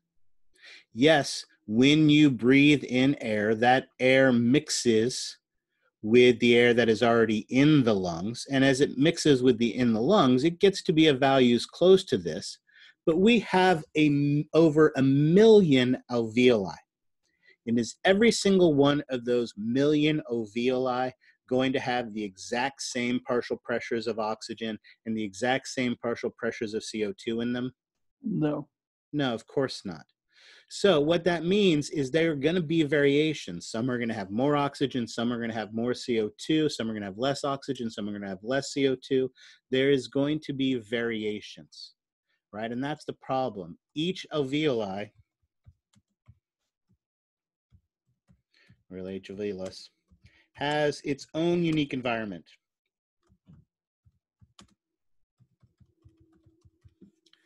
And because of that, there's going to be minor fluctuations in these. And because of that, there is going to be variations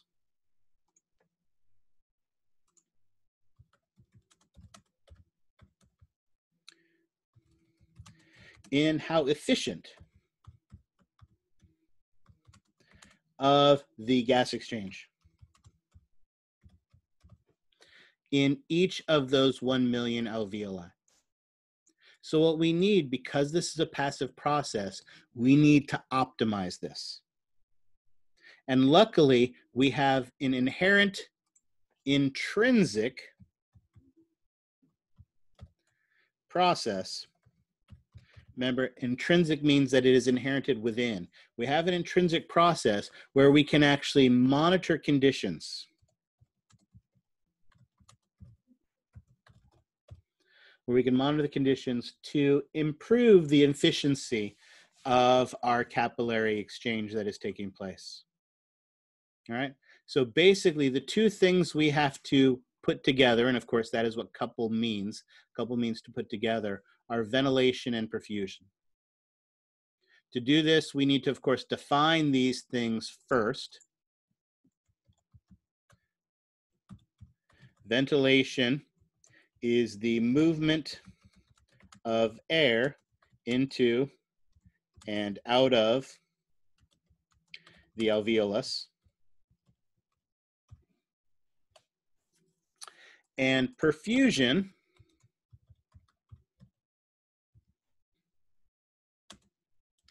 is the movement of blood, I guess we can use the same terms, into and out of the pulmonary capillary.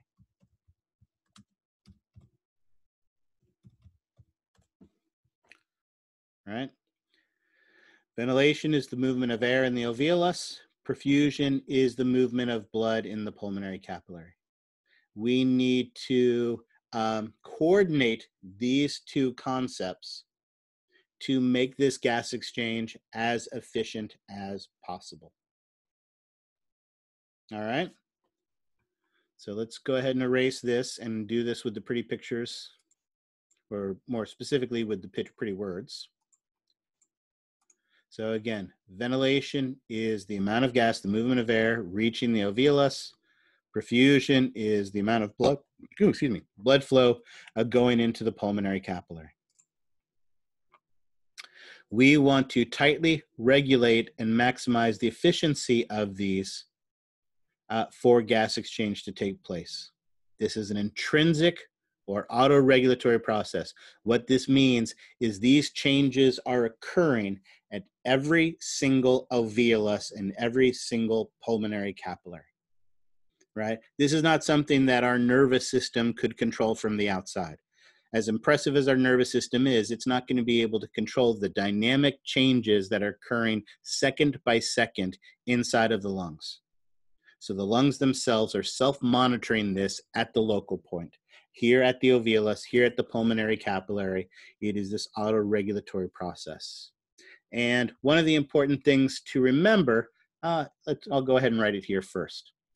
In this autoregulatory process, there are two main rules. Rule 1, the partial pressure, oops, don't want the cap lock on anymore.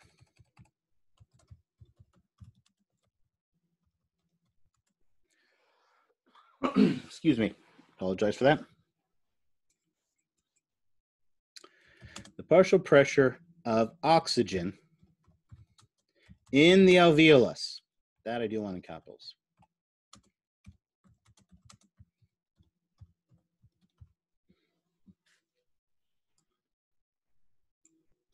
The partial pressure of oxygen in the alveolus determines the diameter of the pulmonary arteriole.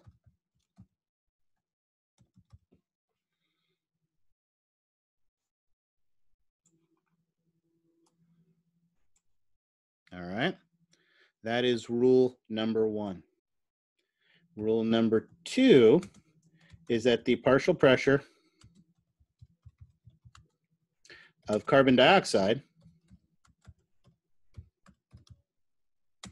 again, in the alveolus,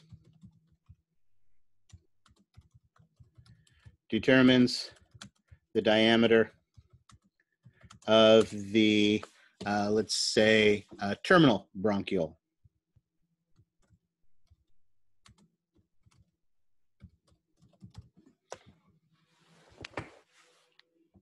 So those are our 2 rules. Notice oxygen and carbon dioxide have their own control mechanisms.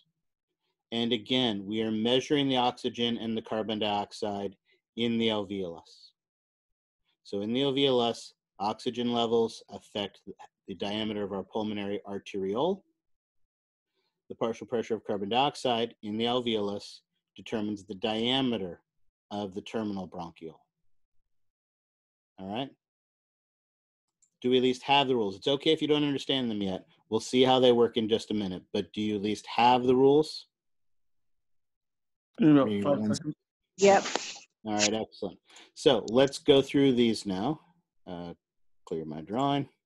Talk about the first rule. All right. Now, let's start with a drawing. Think about how this works. Let's put the drawing in the middle. Here is my alveolus. Here is my pulmonary capillary. Now, remember, rule 1 involves the partial pressure of oxygen in our alveolus. Okay? Now, let's think about this. In this situation where our alveolus has a high level of oxygen inside of it. In this case, would it be a good environment for gas exchange? Okay. Would this be a alveolus where we would want gas exchange to take place? Hey. I appreciate the enthusiasm, but I'm going to go ahead and mute everybody. You can unmute if you need to talk, but just to limit the distractions. So I'll ask the question again. If there is a high level of oxygen in this alveolus, would this be conducive for gas exchange? Yes. Absolutely. So in this case, the answer would be yes. So that would mean, would we want to increase or decrease the amount of blood that was coming here? Increase. Yeah, again. So in this case, notice we would want to, increase the perfusion, right? Which again is just a fancy way of saying we want to bring more blood for gas exchange.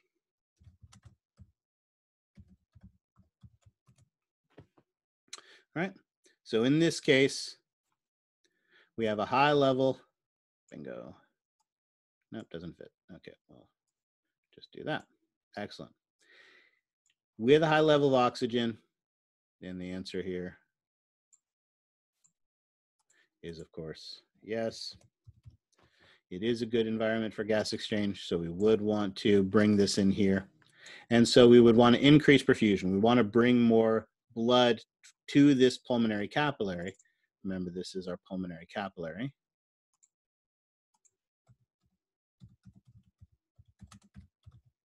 Oops, what happened? To our pulmonary capillary. And since oxygen levels affect the terminal arteriole, the one that brings blood to the capillary, what would we want to do to the capillary to bring more blood to it?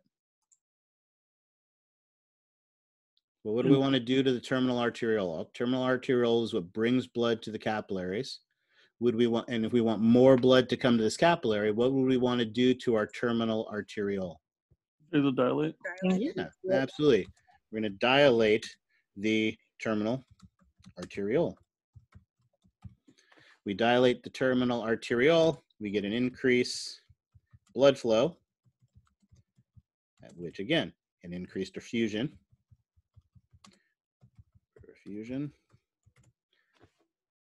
And more gas exchange takes place. All right. Basically, what this is saying is, hey, this alveolus is saying, hey, I got a ton of oxygen in me. Come on in, boys. Bring the blood in. We need to bring the blood in because I'm a great location for gas exchange to take place. All right. That makes sense? Hopefully. Yep. All right. Let's think of the opposite then. What if the alveolus has a low level of oxygen? Is this going to be good for gas exchange? Nope. Nope. I want to be consistent. Good look for gas exchange. And as we just mentioned, let's go green for that. The answer to that is, oops, no, hold on. I know it's anal of me to care what the color is, but it makes me happy. No, it does not, absolutely. So in this case, what we want to do is we want to decrease perfusion or bring less blood for gas exchange. And of course, how are we going to do that? Constricting the terminal arteriole. There you go. We constrict the terminal arteriole. All right. That decreases blood flow or decreases perfusion and, right, less gas exchange occurs, right? With a low level of oxygen in here, basically this alveolus is saying, hey guys, I'm not the best alveolus for gas exchange. Send the blood someplace else. It's not going to be as efficient here, so send it someplace else. So notice we talk about how partial pressure of oxygen changes the diameter of the terminal arteriole. The other way we can then think about this is that our partial pressure of oxygen controls perfusion.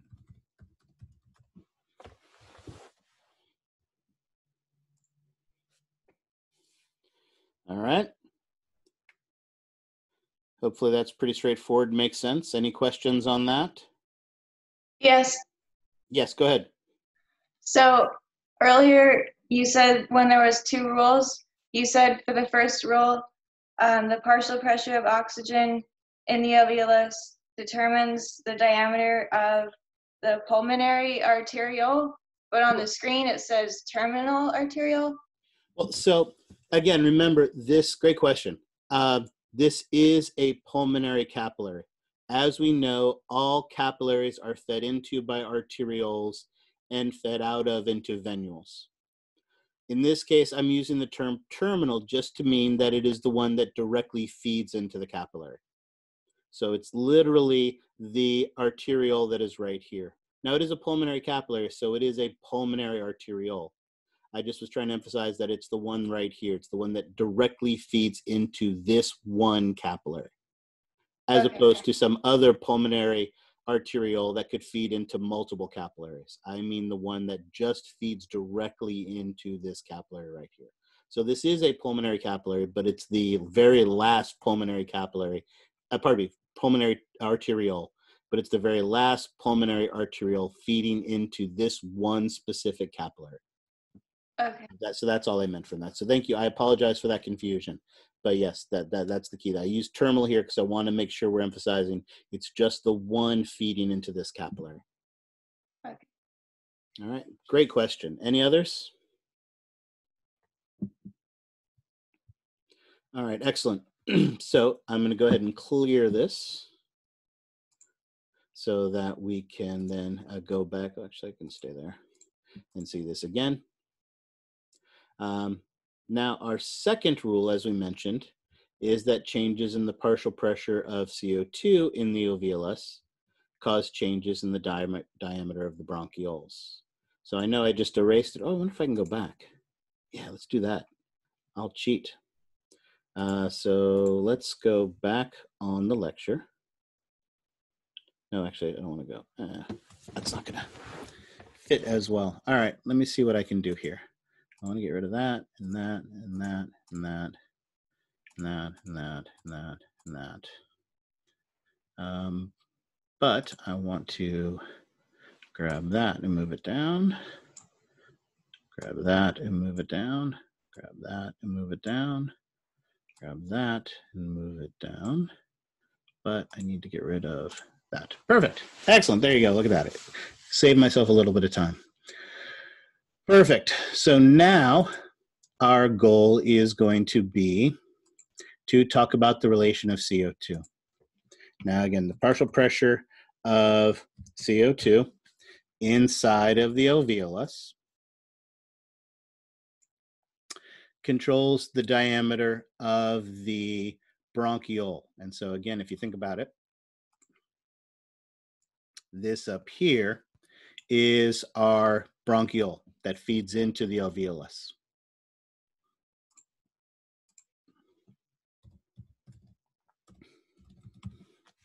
Oops, so I spell it right. And I wonder if that will fit inside of the neck. No, we'll cheat. Do it close enough. There you go. All right. So that is our bronchiole that feeds into it. No, I don't like that.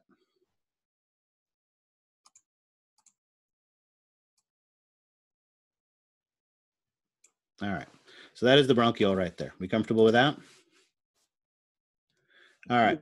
Let's think in terms of what we did before. Now all we care about is the partial pressure of CO2. We don't care about the partial pressure of oxygen. Both of these are independent. Gases are independent of each other. So in this case, what happens if the partial pressure of, we did high first, let's do high again. CO2 is high. If the partial pressure of CO2 is high, is this gas necessarily going to be good for gas exchange? Is this good gas for gas exchange? If it has a high level of CO2 in it? Nope. No, probably not. Absolutely not. So, oops, no. Good gravy.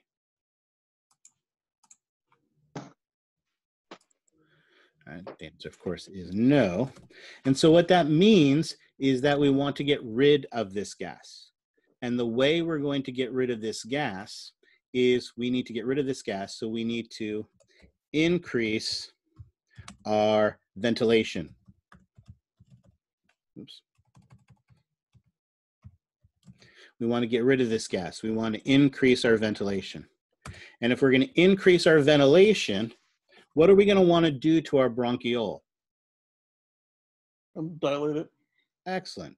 We want to dilate the bronchiole. And if we dilate the bronchiole, that old air leaves and we increase our ventilation. We can get more air in. More new air in. All right. So in that case, we dilate our bronchiole, and that allows for an increase in ventilation.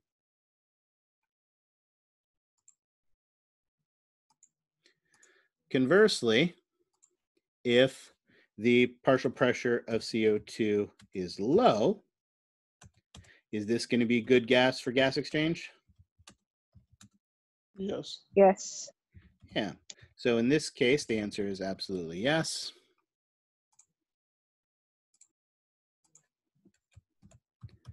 And as such, we want to keep the air. And if we want to keep the air, right, or in this case, decrease the ventilation, how would we do that? Constrict the bronchiole. There you go.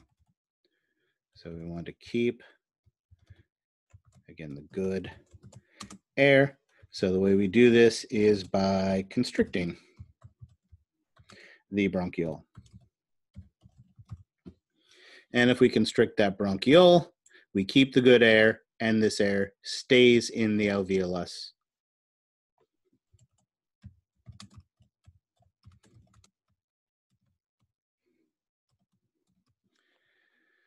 And because it is conducive to good gas exchange. So notice the conditions of CO2 affect the diameter of the bronchioles, or, like we mentioned before, the partial pressure of oxygen controls perfusion, and notice it is the partial pressure of carbon dioxide that controls ventilation.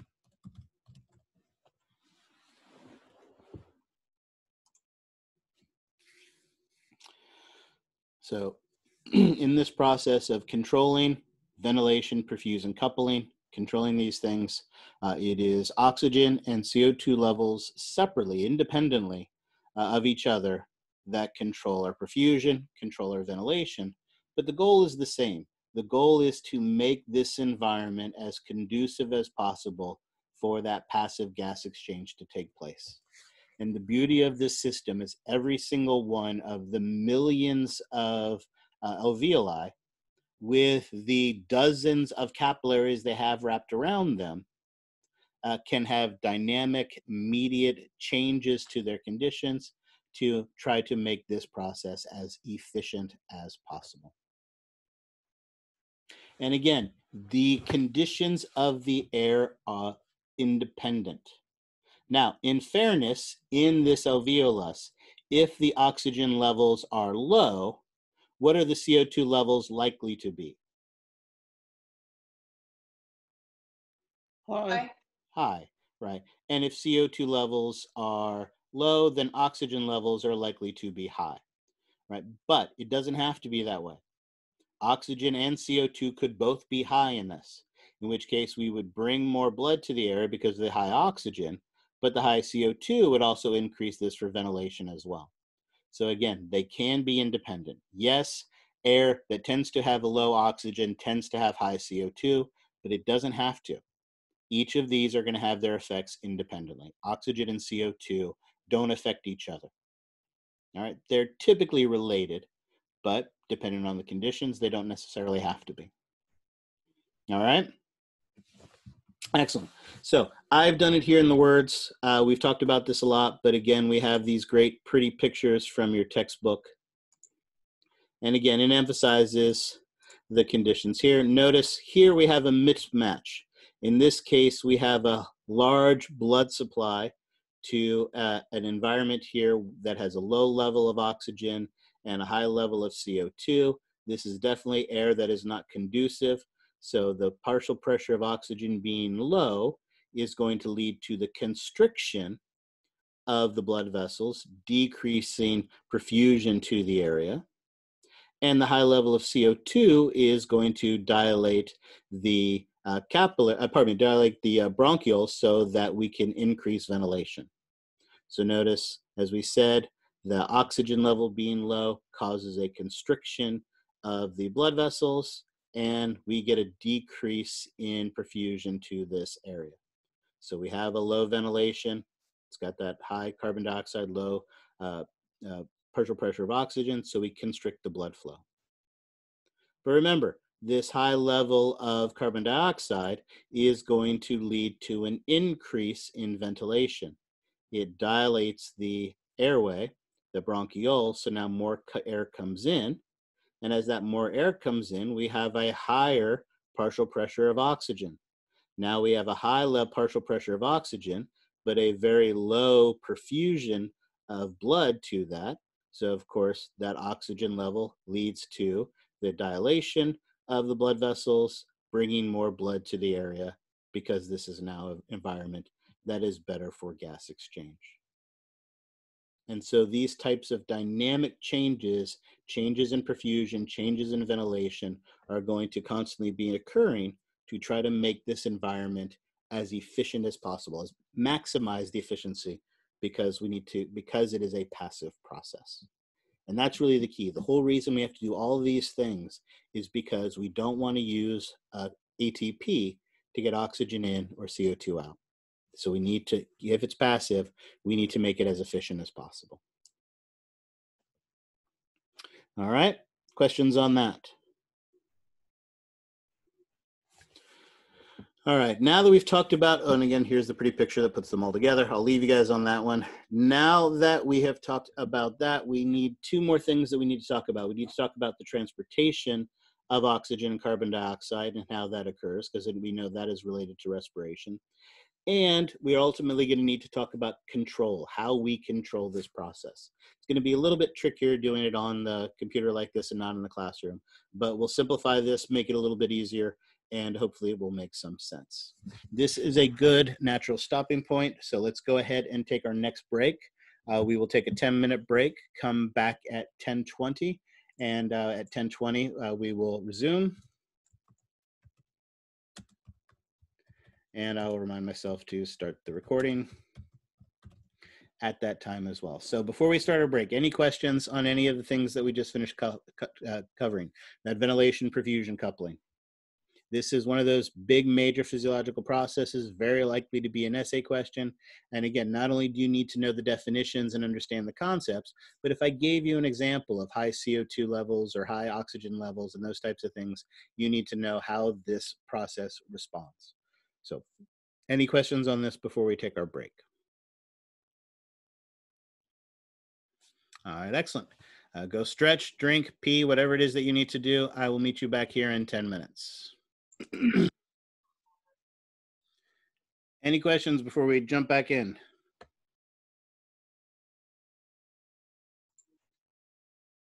All right, excellent. All righty, so what we need to talk about now, we've talked about gas exchange, we've talked about pulmonary ventilation. We still need to talk a bit about how it is transported. We got a little hint of that from the picture that we saw before, but let's talk more about it. Starting first with oxygen, because oxygen is definitely the easier of the two to understand when it talks about transportation. And that's because pretty much all of the oxygen, excuse me, about 98.5% of the oxygen is transported bound to hemoglobin. Again, I'll cheat and do my little quick drawing here. Hemoglobin, remember, as we talked about in the cardiovascular system, is a globular protein made up of 4 subunits. Each of those subunits in the center of them have a heme group. And at the center of each of those heme groups, as we talked about, is an iron. And that iron that is at the center of that is where our oxygen binds. So a single hemoglobin, so one hemoglobin is able to carry, let's say it this way, can carry up to 4 oxygen. All right, so we have that. And again, as we talked about, a single red blood cell has somewhere on the order of 250 million hemoglobin inside of it. And remember, a single drop of blood has somewhere on the order of 5 million red blood cells in it. So obviously the oxygen carrying capacity of our blood is tremendous. However, as we talked about, this binding site for the oxygen is also a site that is competed for by carbon monoxide. That's why carbon monoxide is such a dangerous poison, because if it binds to there, oxygen cannot. And only about 1.5% of the oxygen that your blood carries is dissolved in the plasma. So if carbon monoxide is blocking your binding sites on your hemoglobin, you are not going to be able to get the oxygen that you need, and that can be very, very dangerous. So again, and of course, when oxygen binds to hemoglobin, as we've mentioned, it forms oxyhemoglobin. Carbon dioxide is much more interesting. Yes, some of it is dissolved in the blood like oxygen. Again, if 98.5% is bound to the hemoglobin, then that means 1.5% is dissolved in the plasma. And as you can see, much more of the carbon dioxide is dissolved in the plasma than there is oxygen, but 7 to 10% is still not a large amount. Some of it does bind to hemoglobin. Right, remember, one of the things that we talked about is that oxygen and carbon dioxide both bind to hemoglobin, but they have different binding sites. If we cheat and just look at the heme group, as we talked about in that heme group, at the center is that iron, and that is where the oxygen binds. The oxygen is going to bind to that iron, whereas the binding site for carbon dioxide is kind of out here. It's not the same seat. They're not fighting for the same seat. However, it is like my daughters, right? When one of them is sitting on the couch, there's plenty of room for the second one. But just because there's plenty of room for the second one doesn't necessarily mean that they both want to be on there at the same time. So if Big is sitting on the couch, it's less likely that Little is going to want to sit there. If Little is sitting on the couch, it's less likely that Big is going to want to sit there. But if need be, they can both be on there at the same time. And that's the same thing here. The binding of carbon dioxide makes oxygen less likely to bind, and vice versa. But both are not competing for the same site. So we don't have to worry about that. And when carbon dioxide binds to hemoglobin, it becomes one of those big, huge alphabet soup words that you can be damn near guaranteed you're going to have to spell on an exam. Carboaminohemoglobin. Carboaminohemoglobin. So that is, but once you write it out once, and for instance, an essay question, you can abbreviate it HbCO2. But notice also that's only about 20% as well. That leaves about 70% left. And that 70% that is left, the primary way carbon dioxide is transported in the blood is by being converted into bicarbonate. Carbon has this magical, mystical thing that happens to it when it binds to water. We talked about this, I think, in the last lecture, but I will emphasize it again. I will write it out here, but I think I have the pretty picture that shows this as well. But basically, the key to this is carbon dioxide, when it binds to, when it is mixed with water, when it is mixed with water, it basically becomes carbonic acid. And carbonic acid is H2CO3. All right. However, carbonic acid is an acid, and like all acids, it likes to dissociate, right? It forms hydrogen ions, and it forms bicarbonate, which is HCO3 negative. So basically, carbon dioxide plus water equals acid, and that acid has the ability to disassociate. Now, again, I have the pretty picture that, oops, wrong button, that shows that. Here we go. It's nice and big so we can see that. Carbon dioxide mixes with water, and it forms carbonic acid. Carbonic acid disassociates into hydrogen and bicarbonate. And here is really the key to this. This is a reversible reaction. What that means is, depending on the conditions, it will drive this in certain directions. And there's lots of ways this can occur, but let's talk about the most important for what we're going to be dealing with. If carbon dioxide were to increase in an environment, which way would that drive this chemical reaction? To the right or to the left? To the right. Yeah, it would drive it to the right. More carbon dioxide would mix with the water and form bicarbonate. This is, for instance, what happens in our systemic capillary. In the systemic capillary, oops, that's what I want. In that systemic capillary, we have an increase of carbon dioxide entering into the blood. That blood is going to mix with the water, and it is going to form carbonic acid and disassociate into hydrogen and bicarbonate. And so, like we said, about 70% of the carbon dioxide is going to be converted into bicarbonate this way. However, let's think about what happens when we get to the lungs. When we get to the lungs, in the lungs, we start to unload the carbon dioxide. So the amount of carbon dioxide in the blood is going to go down.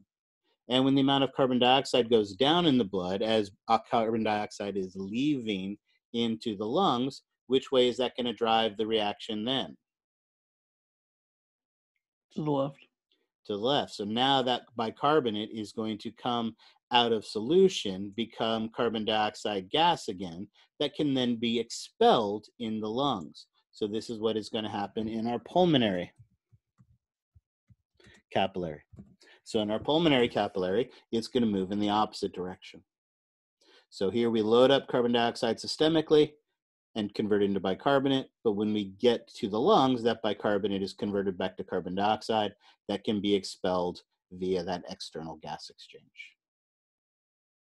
So in this fashion, we are able to use this as a means of transporting. This also indicates to us why at the lungs we're not getting rid of all of the carbon dioxide.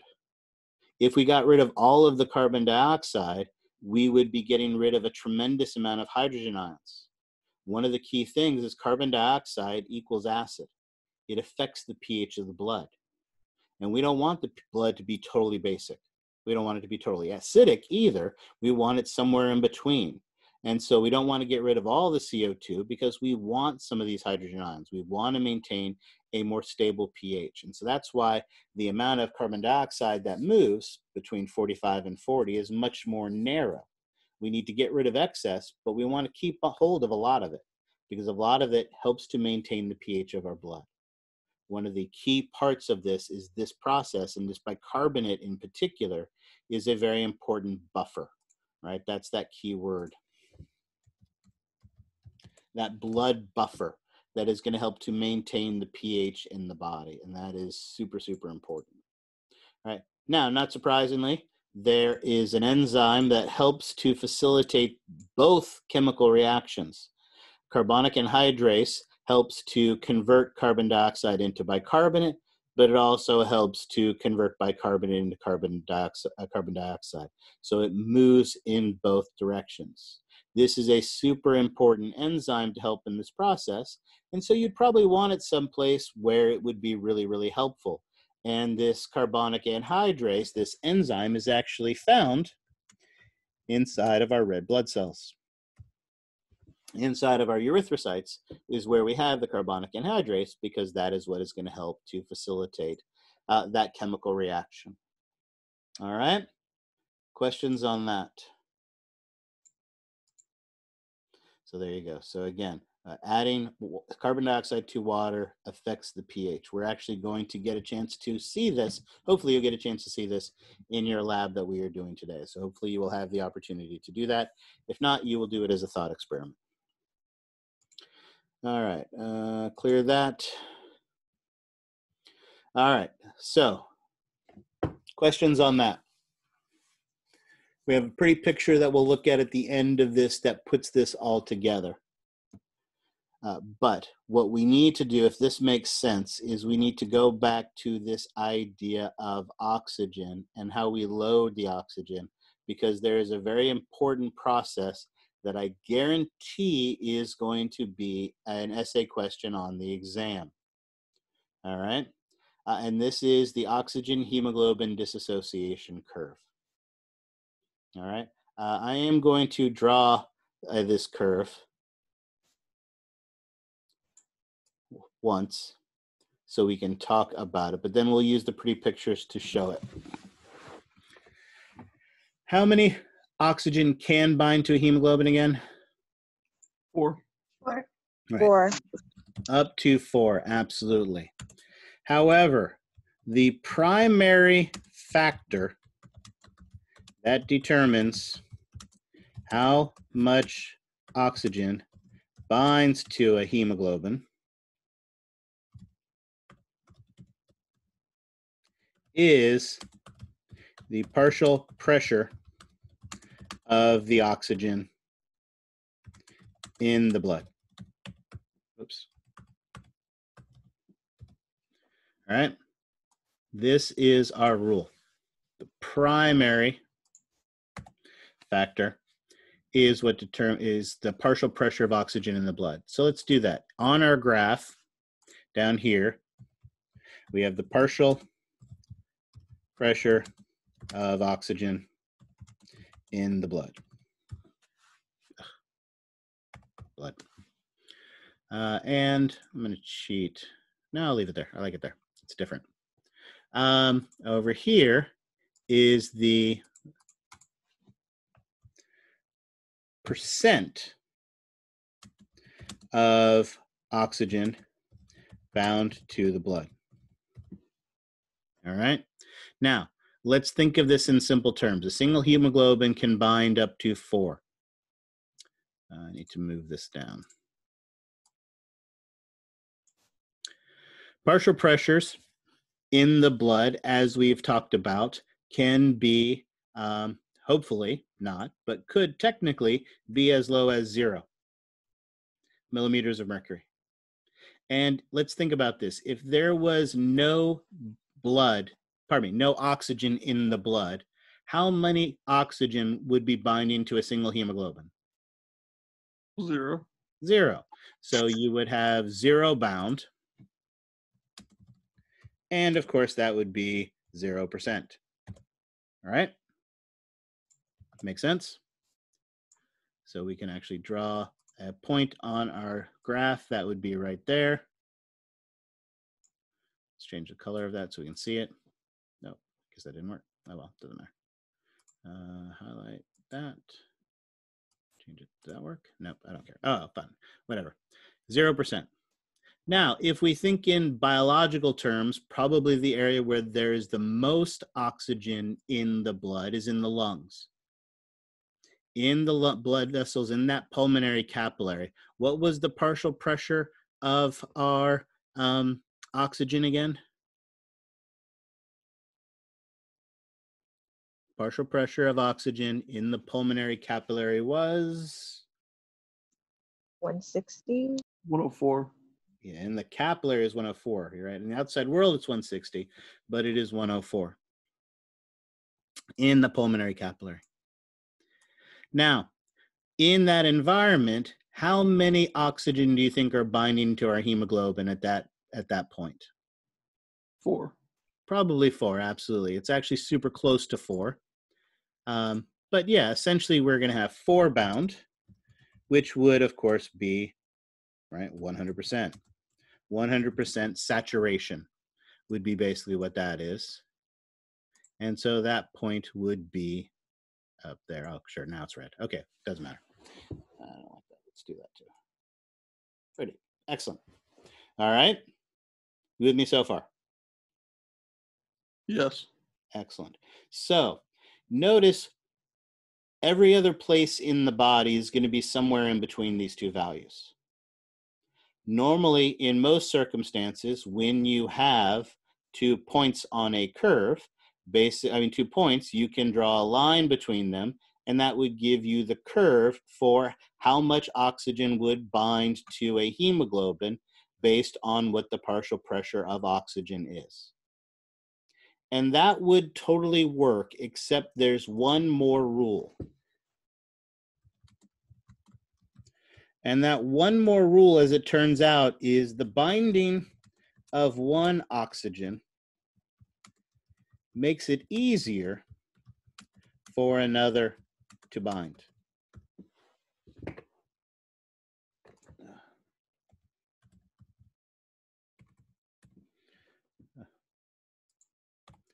There we go. Makes it easier for another to bind. So what that means is that as our oxygen binds to it, what we end up getting is more of this kind of a sigmoidal type of curve that is going to look something like that. Because what happens is one oxygen binds, it makes it easier for the other to bind, but it also means that as one oxygen lets go, it makes it easier for the other one to let go. So I've done a horrible job. Let's do this a little bit more like that. Now that's horrible as well. All right, I don't care. We'll see the pre-picture from your textbook in just a minute.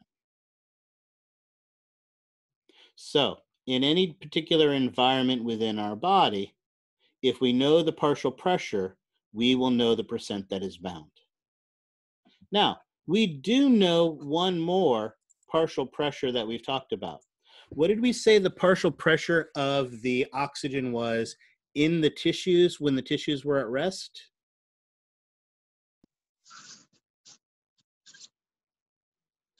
40. 40, excellent, perfect. So we do know another pressure, so we can add another point to our graph here. If we were to do this, and I know I haven't done the greatest job of lining this up, but we'll make it work. Yes, I have to cheat now. Move this a little bit more this way, that'll work. If we were to look at the point where it was 40, if we were to take our line up this way and come across this way, what we would see is right here, we would be at a 75% saturation. And at that point, how many oxygen would be bound to the hemoglobin? 3. 3 bound. So let's think about what happens. Our blood goes to the lungs where the partial pressure is 104, and the hemoglobin there loads up with 4 oxygen. So it has 4 oxygen bound to it. That blood is then transported to, for instance, your foot right now, which isn't doing a whole heck of a lot. So it is at rest.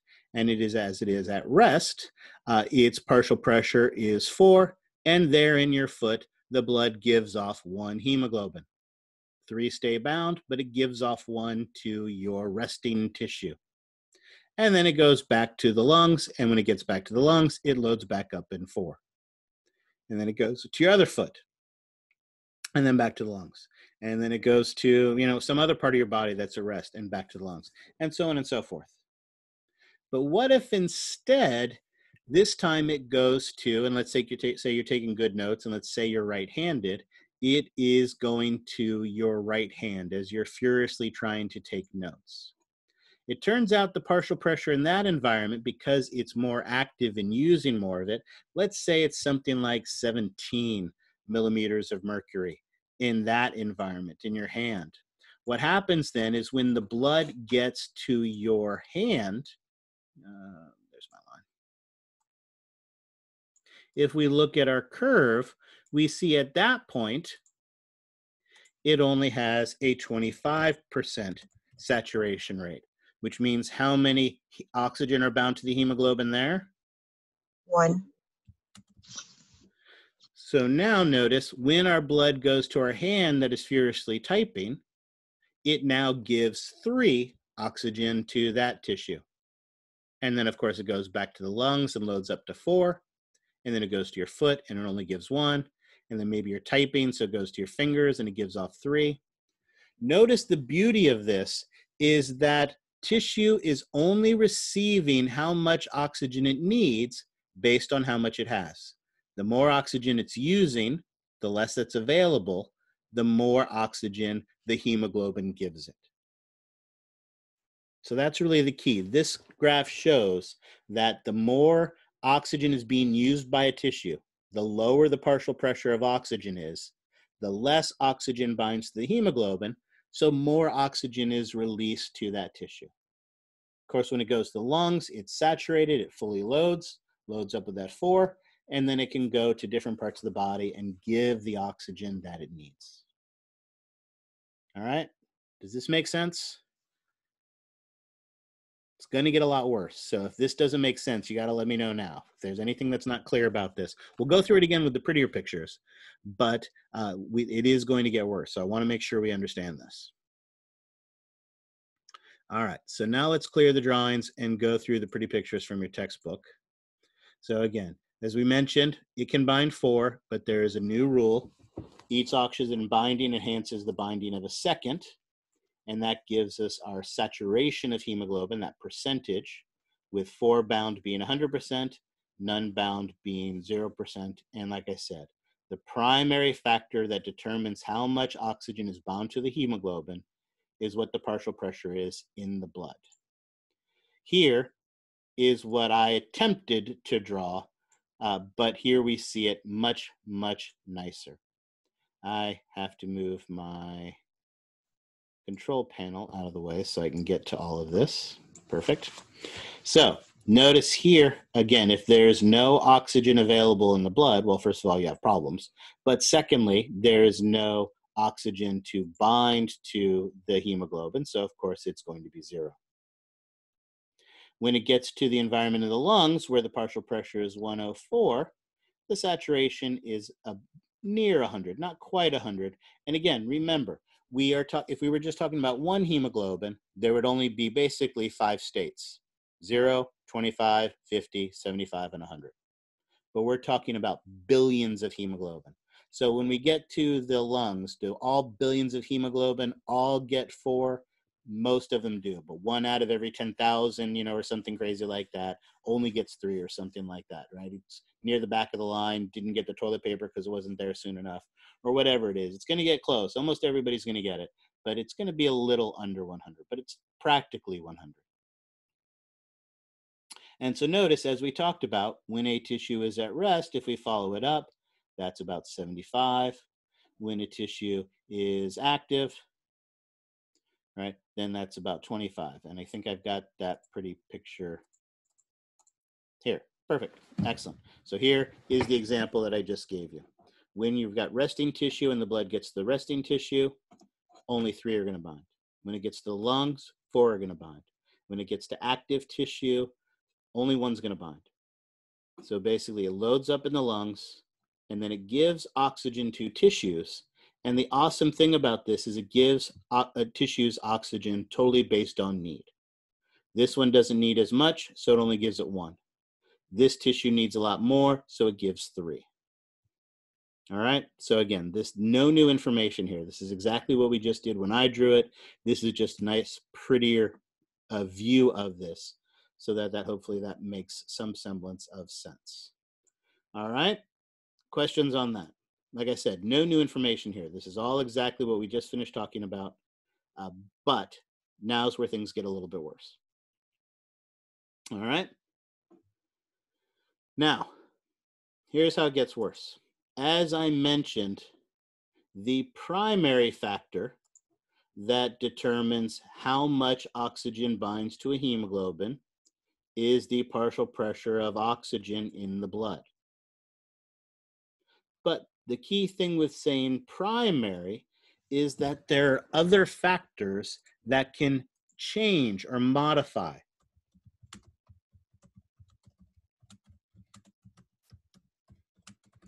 the curve.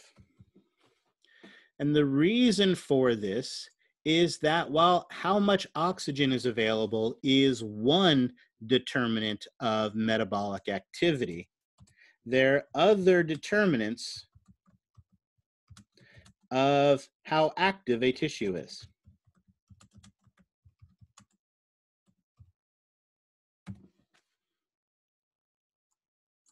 All right? And that's really the key. If you think about some of the other things, when a tissue is active, if you were to get up and run around the room and your tissues were become active, obviously one of the things that would change would be your temperature. So temperature can be an indication of increased metabolic activity. If you're running around the room a lot, you're going to be producing more carbon dioxide from all of the metabolic activity that is going to take place. Also, your pH would change as well. Now, yes, some of that pH change is going to be by carbon dioxide. As we know, carbon dioxide mixes with the water and becomes an acid.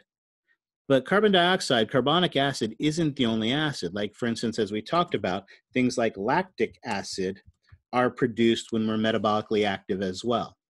So while these two are related, pH is its own factor. And the fourth factor that also can determine whether something is tissue is active is metabolic wastes. These are the four other factors. And what I need to do, I need to move this up a little bit out of the way. So I need to move this back down.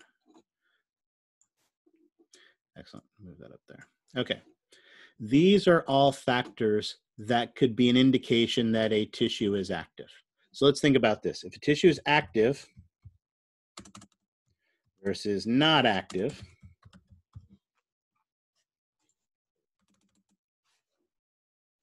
make ourselves a little graph here.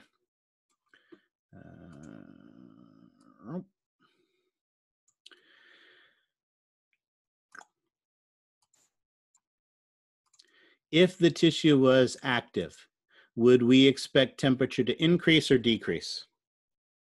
Increase. Increase. If our tissue is active, would we expect CO2 to increase or decrease? Increase. Increase. If our tissue is active, would we expect metabolic wastes to increase or decrease? Increase. Decrease. Excellent. Awesome. Everything is increasing. And so, of course, if our tissue is active, would we expect the pH to increase or decrease? Decrease. Crap.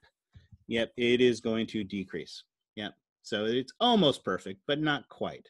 But you get the idea. When the tissue is active, these are the changes we're going to see.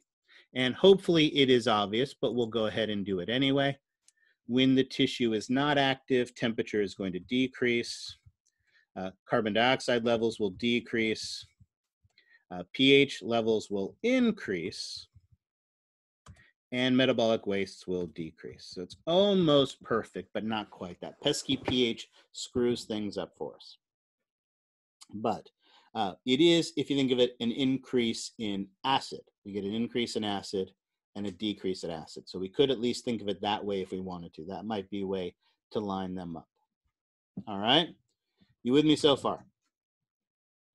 Mostly. Good, excellent. I like to hear that. All right, so here's the last little bit of this. And actually, I think I need to move all of this up so I have room for this last little bit.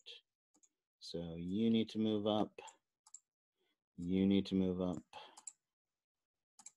You need to move up. Oops. There we go. Excellent. I can't do that on the board, so I like that part. All right, perfect. So last thing. So let's think of it this way. If the tissue is more active If temperature is going up, if CO2 levels go up, if the pH is decreasing, if the metabolic wastes are going up, if the tissue is more active, do we want more oxygen bound to the hemoglobin or less oxygen bound to the hemoglobin? Remember, you have two choices. It can be bound to the oxygen or it can be being given to the tissue. So do we want more oxygen to the tissue or less oxygen to the tissue? More More oxygen. to the tissue. So more oxygen to the tissue, or we can think of it as then less bound to the hemoglobin. All right. So in this case, with an increase in metabolic activity, we want more oxygen given to the tissue, less bound to the hemoglobin. So of course, the opposite is going to be true over here. Here we want less oxygen to the tissue, or we want more bound to the hemoglobin. And let's change the color of that so that it'll be easier to tell. Perfect. All right. Hopefully all of that makes some semblance of sense. Kind of intuitive. The more active the tissue is, the more oxygen we want to give it. The less active the tissue is, the more oxygen we want to give it. And so the question then becomes, how does that affect our curve? In the case where it is more active, oops.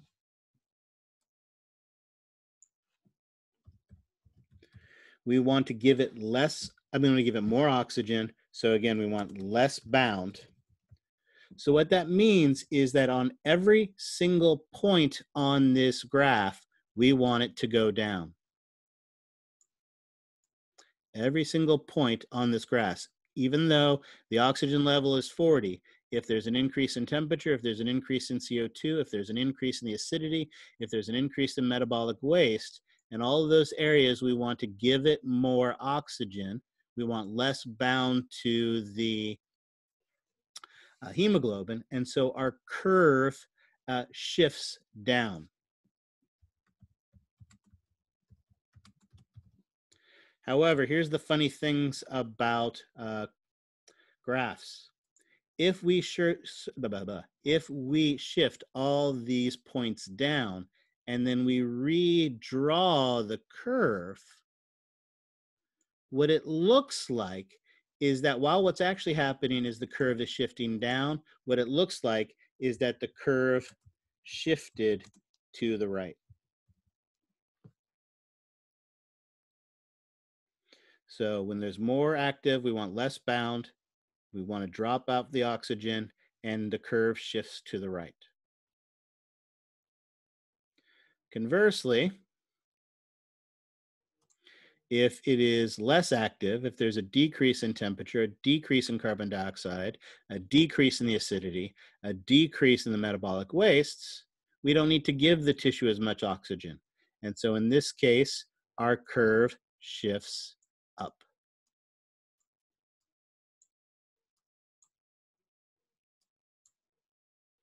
And notice if I do a poor job again of drawing this curve like that there, then when it is less active, oops, so I spell active right. We want more bound, we want to give less oxygen, and so our curve shifts up. But what it looks like is that the curve shifts left. Now, again, I appreciate I've done a poor job of writing this, but I do have the pretty pictures that go along with this. I just wanted to make sure to highlight these things first so that you understand what is going on. All right, so like I said, I've made a mess of this as we've looked at it, but let's actually look at the pretty pictures from the textbook. I'll leave this here one more second to make sure you guys get everything that I've written and everything that I've tried to do. But then let's look at it and see if we can make it a little bit more pretty. Good question. Yes. So on the, going back to that last drawing, that blue line that you have there, that's going to be the cell when it's at its inactive state, or it's just its normal state. This is the starting point. Yes, this is when we just consider partial pressure of oxygen. Because remember, partial pressure of oxygen is the primary factor. So if all we care about is the primary factor, this is going to be the saturation rate or the binding rate for our hemoglobin. So under normal conditions, primary factor is oxygen, and that is the blue curve. So, yes. But the brown line that you have drawn there, is that what level of inactivity? Like, is it less active than, does that make sense? I'm trying to word this and it's difficult for me. I understand. So as we talked about, how much oxygen is available in a tissue is an indicator of how active the tissue is. Because from rational thought is the more oxygen that is in that area, let's say it this way, the more active the tissue is, the more oxygen it's going to need. And it's going to be using that oxygen up for its cellular respiration. And so there will be less in the environment. So typically, the more active a tissue is, the less oxygen is going to be available. And that's true most of the time. But let's go back again to some of the things we learned in 430. Remember, one of our skeletal muscle types is a fast glycolytic. Fast glycolytic muscle tissue, does it use a lot of oxygen to make ATP? Yes. No. Remember, No. the fast glycolytic breaks down the glucose just using glycolysis. That's why it fatigues so rapidly. You can throw that powerful pitch or that powerful punch, but it doesn't efficiently use oxygen. It doesn't have a lot of mitochondria. It relies primarily on glycolysis for getting its ATP. So your fast twitch muscles could be very active, but you wouldn't necessarily see a huge drop in oxygen levels in that area. So in that case, how much oxygen is available wouldn't be the only factor you would want to look at to see how active a tissue was. In that case, there might still be a fair amount of oxygen. However, that fast glycolytic tissue is going to produce a lot of heat. And so that increase in temperature basically tells the hemoglobin, hey, hemoglobin, I know there's a good amount of oxygen in here, but this tissue is active. See how high the temperature is? This temperature is showing you that I'm active. Even though there's a fair amount of oxygen left, I'm still active. So give us a little bit more oxygen. And so that's what it is. These four factors can shift this baseline curve. This is the baseline curve, but these other determinants of whether a tissue is active or not active can make the hemoglobin give off more oxygen or give off less oxygen. Again, I haven't done a pretty job of drawing this curve, but let's, like I said, look at the next slide. Here we see, again, here is that normal curve. This was what was the blue curve on the last slide. But notice in the case of there being more carbon dioxide, that's usually an indication of more metabolic activity, our curve shifts down, or like it said, it looks like it's shifting to the right. Meaning that with more carbon dioxide, the hemoglobin gives off more oxygen. When there's less carbon dioxide in the environment, then it gives off less oxygen. So notice, here is the partial pressure, 10, 20, 30. So here is 30 partial pressure of oxygen. Normally, it would give off, a little under half of its oxygen. This would be the normal case. However, if there's more CO2, it's going to give off more oxygen. If there's less CO2, it's going to give off less oxygen.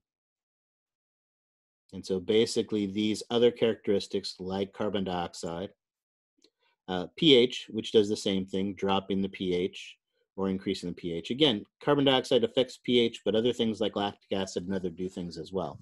And that pH effect is called the Bohr's, because good old Bob Bohr is the first one who described it. You don't need to know that term. Temperature. Here's your normal temperature. If temperature increases, we want to give off more oxygen. As temperature decreases, we want to give off less. If you think about it, this is one of the big problems that we get with frostbite.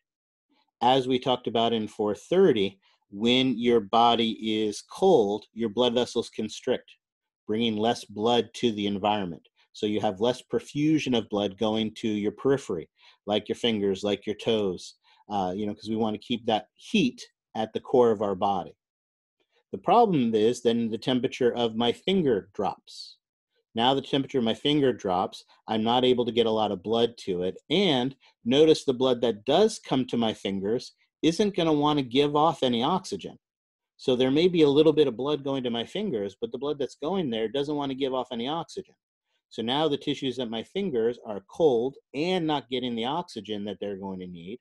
So what ends up happening to the tips of my fingers or the tips of my nose or my ears as a result of being exposed to that cold for a prolonged period of time? They fall off.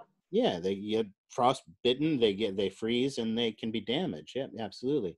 You get that damage from the cold, because not only does it get cold and not getting a lot of nutrients, it's not getting rid of waste, it's getting very cold, but it's also not getting the oxygen that it needs either.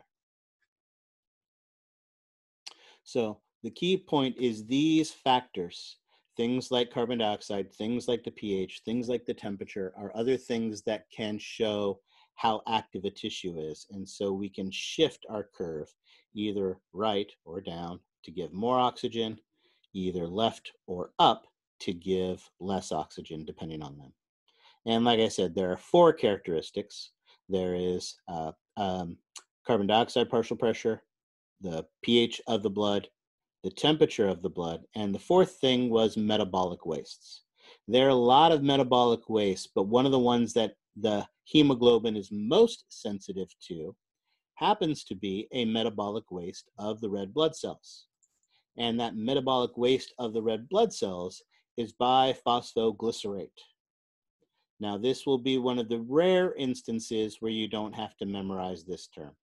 You can just use the abbreviation BPG, or you can just use the term metabolic waste. So I have no problem with you just saying metabolic wastes are one of the factors that include it, but I did want to mention biphosphoglycerate because it is a metabolic waste of the red blood cells. So the more of this metabolic waste there is, the more active the tissue is, the more oxygen it is going to give off.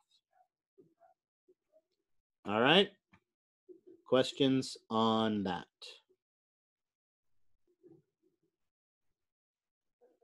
I think this is probably the most confusing thing we're going to have to deal with in this section. If for some reason, this is something that people get caught up on all the time. But if you really focus on understanding what the primary characteristics are, the partial pressure of oxygen and how much oxygen binds to the hemoglobin, that's that standard curve. That is the primary factor. And then again, we want to fine tune things. We can have other indicators of how active a tissue is. And these other factors will want either, if we're more active, we want to give more oxygen, less active, we want to give less oxygen. And that's really the key, right? More active tissue wants more oxygen. Less active tissue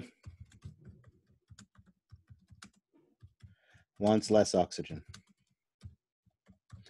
And that's it. We can shift the curve so that we can meet the needs of the tissue. If it's more active, we shift it down, or again, to the right is what it looks like. You're really shifting down, but it looks like it's shifted to the right, so we can give it more oxygen. When the tissue is less active, we shift it up, or it looks like it shifts to the left, so we give it less oxygen. And so if you focus on those key concepts, hopefully this won't be too intimidating. All right, questions on that? Excellent. There you go. We did that. Oh, and then of course, the carbon monoxide. If you had carbon monoxide poisoning, what would happen to this curve then?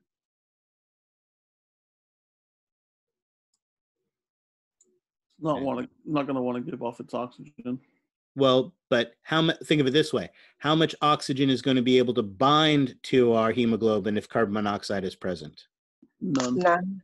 Yeah, so our line is basically going to be down here like that. That's not a very big line, but you get the idea here. Make a more messy line, right? Basically, it's down there like this.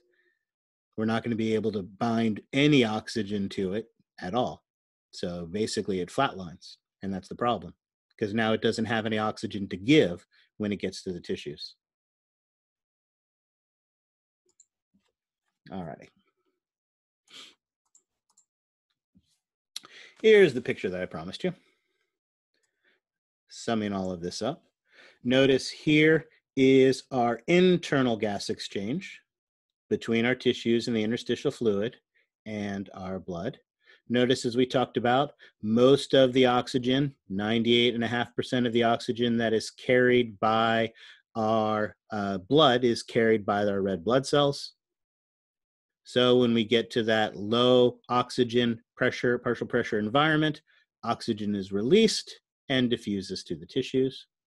Remember, there is that 1.5% that is dissolved in the plasma, and of course it will move down its concentration gradient as well, but it's not providing the oxygen that we're getting here from the hemoglobin. Here we are loading up the carbon dioxide. Again, some of it dissolves straight into the plasma. Some of it binds to our hemoglobin, but the majority of it is being converted into bicarbonate. Now notice, as we talked about, bicarbonate production has an enzyme, that carbonic anhydrase, that is located inside of our red blood cells, which makes that process occur more rapidly. But not every chemical reaction has to have an enzyme, so a little bit will do it without the enzyme, but the majority of our carbon dioxide is converted by that enzyme into bicarbonate and hydrogen ions. So we have that there that is occurring in our internal gas exchange. And then here we have our external gas exchange. Oxygen coming out of the alveoli, the majority of it, 98.5%, is loading onto our red blood cells. Oxygen is some tiny bit, 1.5%, is dissolving into the plasma. Again, now with the low levels of carbon dioxide, our equation goes in the opposite direction. Again, sometimes most of it is facilitated by our enzyme, but some can move down without the enzyme, but the majority uses the enzyme, and we get that production of carbon dioxide, which then diffuses into the lungs. And again, we lose some of it dissolved in the plasma as well. So here's the pretty picture that shows that diffusion and gas transport that we talked about. All right, questions on that? All right, excellent. The last thing, that we need to talk about then for today is our control of the respiration. There are basically 3 respiratory centers that control our respiration. And when we control respiration, we mean both the rate, how many breaths you take per minute, and the depth, whether you're taking shallow breaths or deep breaths. So we want to control the depth and we want to control the rate. The first of these are in the medulla. Here in the medulla, we have our dorsal respiratory group and our ventral respiratory group. And in our pons, we have the respiratory centers as well. So we have respiratory centers in the pons. We also have 2 respiratory centers, the dorsal and ventral respiratory groups, in our medulla. So those are the 3 areas where we control respiration.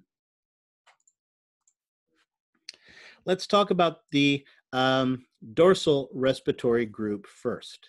The dorsal respiratory group integrates many peripheral input. It gets information from our internal environment, from our external environment, a whole bunch of information, and its job is to take that information and send it to our ventral respiratory group. So our dorsal respiratory group in the medulla is our fine tuner, right? This is what fine tunes our respiratory rate. What actually determines our respiratory rate is the ventral respiratory group. The ventral respiratory group has 2 important nuclei. Remember, nuclei is a cluster of cell bodies. They are the inspiratory center and the expiratory center. And hopefully, but based on the names, it shouldn't be a surprise. The inspiratory center is what is responsible for inspiration or inhalation. The expiratory center is what is responsible for expiration. These two respiratory centers have a very interesting relationship to each other. Basically, they have what we call a reciprocal inhibition. Reciprocal inhibition means that they inhibit each other. This is the part, like I said, that is a little bit tricky. This is the second tricky part that we have to cover. And I think for this, what I'm going to do is I'm going to switch to the whiteboard and see if I can make some really basic sense of how this works. So we need to clear the old information that was there before. So with my drawing, let's do this. There's 1, there's 2. This is my inspiratory.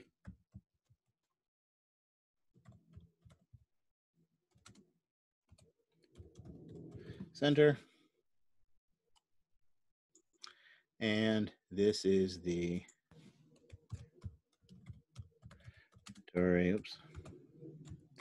center. Oops, that's not.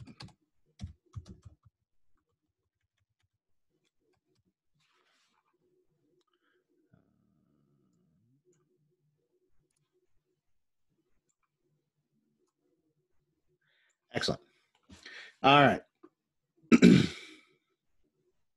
Now, as I mentioned, inspiratory center's job is to cause inspiration. This is going to cause the inhalation. And remind me again, with inhalation, is inhalation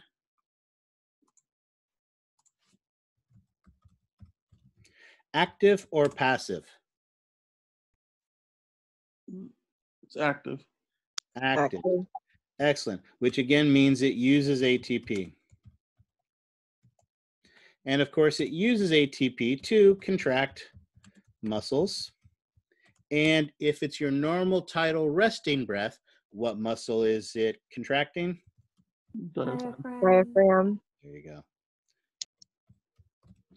It is contracting the diaphragm. So its job is to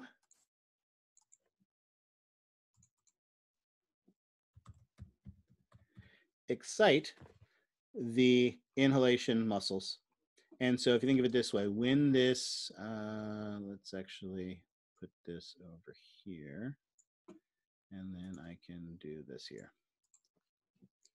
When it fires action potentials,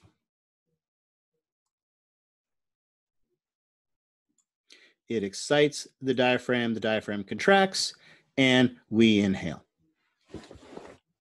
So far, so good? Yep. Excellent. However, as I mentioned, this inspiratory center and expiratory center have what we call a reciprocal inhibition. This basically includes two things. Basically, as the name would indicate, they inhibit each other. And if you remember, inhibit each other. And again, if we want to be more specific about what that means it decreases the resting membrane potential. Right? It makes it less likely to fire an action potential. Right? Some of that sound vaguely familiar from when we were taking 430. Vaguely. Vaguely. Excellent. We're just going to make it less likely to fire an action potential. But the second key component to this is that the cells habituate and rebound. What this means, if you remember what it means to habituate means to basically lose sensitivity to.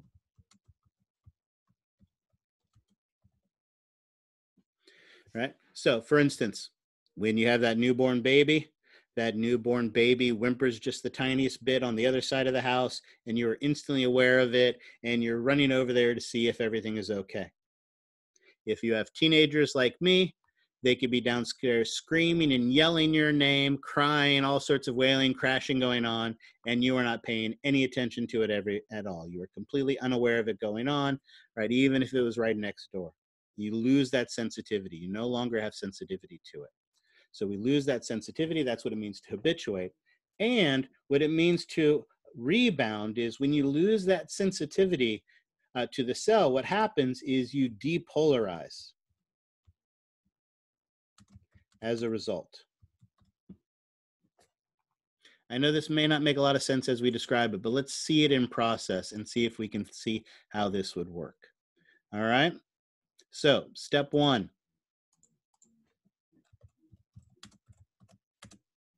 Our inspiratory center fires action potentials. Obviously, when it fires action potentials, it excites our diaphragm so that our diaphragm contracts and we breathe in. But this firing of the inspiratory center does something else. As we mentioned, aside from not only causing the diaphragm to contract, what it is also going to do is it inhibits the expiratory center. And if our expiratory center is inhibited, then the effect of that is our expiratory center fires no action potentials. Hopefully that's pretty simple and straightforward. Does that make sense? Any questions on that?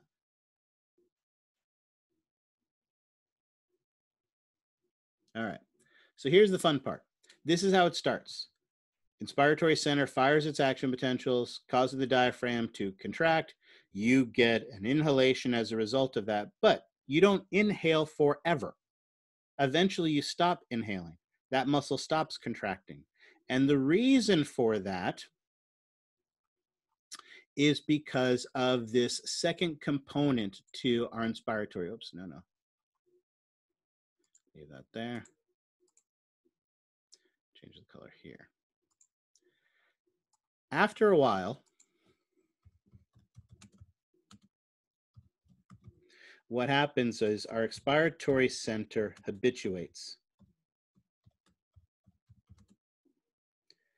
to the inspiratory center. When this happens, it stops being inhibited. And what happens is it actually starts to fire action potentials.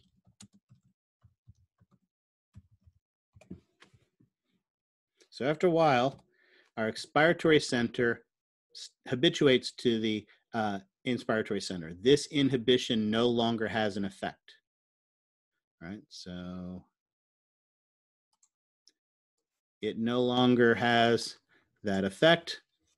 And so basically what happens is it rebounds and it starts to fire action potentials. This is significant because our inspiratory center, when it fires action potentials,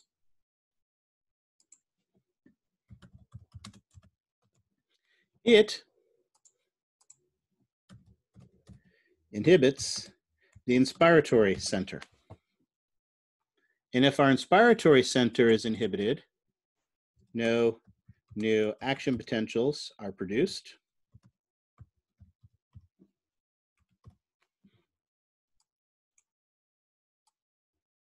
And with no new action potentials, we stop exciting the diaphragm. And when we stop exciting the diaphragm, the muscles relax. And when the muscles relax, we exhale. Thanks to the recoil, our exhalation occurs.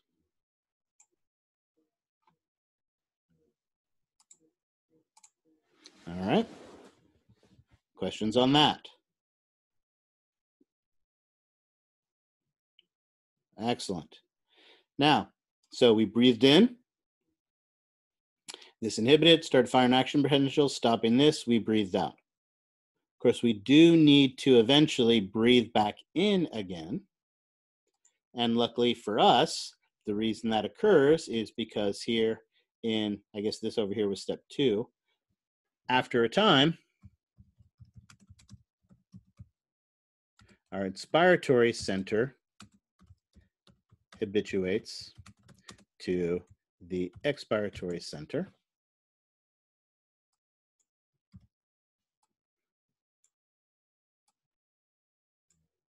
Of course, when that occurs, it starts firing action potentials,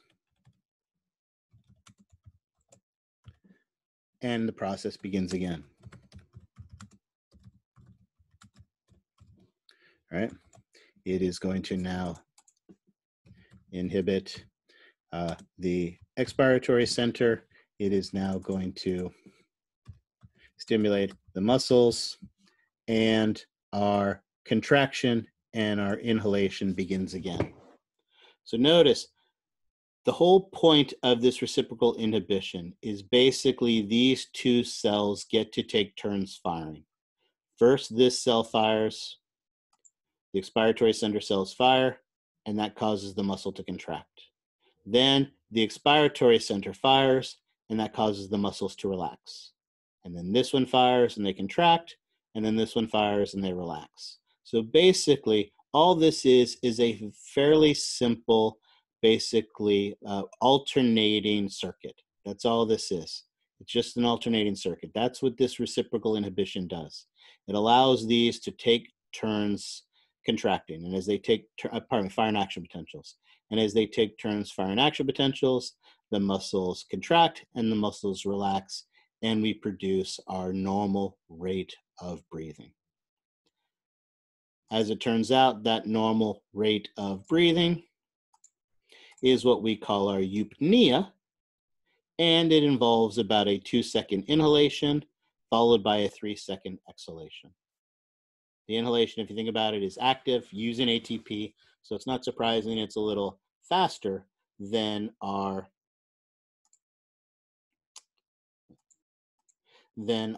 passive recoil of the lungs, recoil of the muscles and ligaments for the exhalation. And of course, an entire respiratory cycle takes 5 seconds. With 60 seconds in a minute, our normal resting breathing rate is about 12 breaths per minute.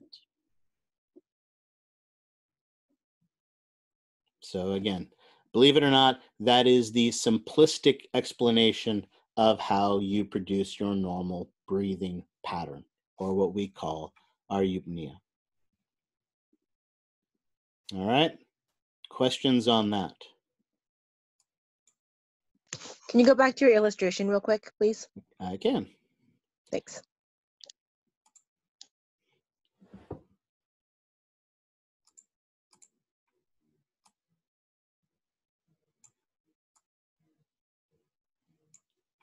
So again, the only other thing that I would say, just to make sure there's no confusion, is this here was step 2. All right, that habituation, and then over here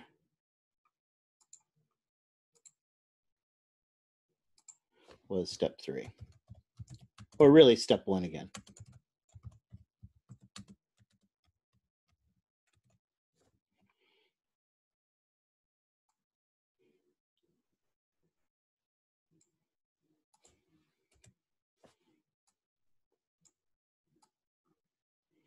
So there you go. So it's really kind of a 2-step, or if you want to think of it, a 3-step process where we have this bouncing back and forth. And again, the real important take-home message is that these two centers alternate in their firing rates to produce the rate at which our muscles contract and relax, the diaphragm primarily contracts and relaxes, to produce that normal breathing rate. All righty. Any other questions? Alex, did you have a question as well? Or just as that raised hand from before? That's from earlier. Okay, let me go ahead and clear that then. All righty. Anybody other questions on this? Now, this is your normal breathing rate while you're sitting here calmly in our quote-unquote classroom, learning this material. But as we mentioned, we want to be able to modify and affect that. As part of that modifying and affecting is going to be from our dorsal. Where's my annotation? There it is. Again, this dorsal respiratory group is going to be looking at what your oxygen levels in your blood are, your CO2 levels in the blood, the pH in the blood, all of those types of things. But we also have our pontine group, which is getting this as well. Your pontine group also receives stimulus from inside and outside of the body. But one of the keys to your pontine group is where you have the ability to have a cognitive effect. So for instance, obviously, if I'm producing speech and I'm forcing air out of my lungs, I'm not using the normal breathing pattern, right? Your breathing pattern changes when you sleep, right? You're laying there in bed next to your loved one, waiting for that change in the breathing pattern to know that they're asleep, so you can jump out of bed and go play on the Xbox, right? When you exercise, you get up and run around the room 15 times, your respiration rate changes. Or volition, control. You can decide if you want to take 3 big deep breaths.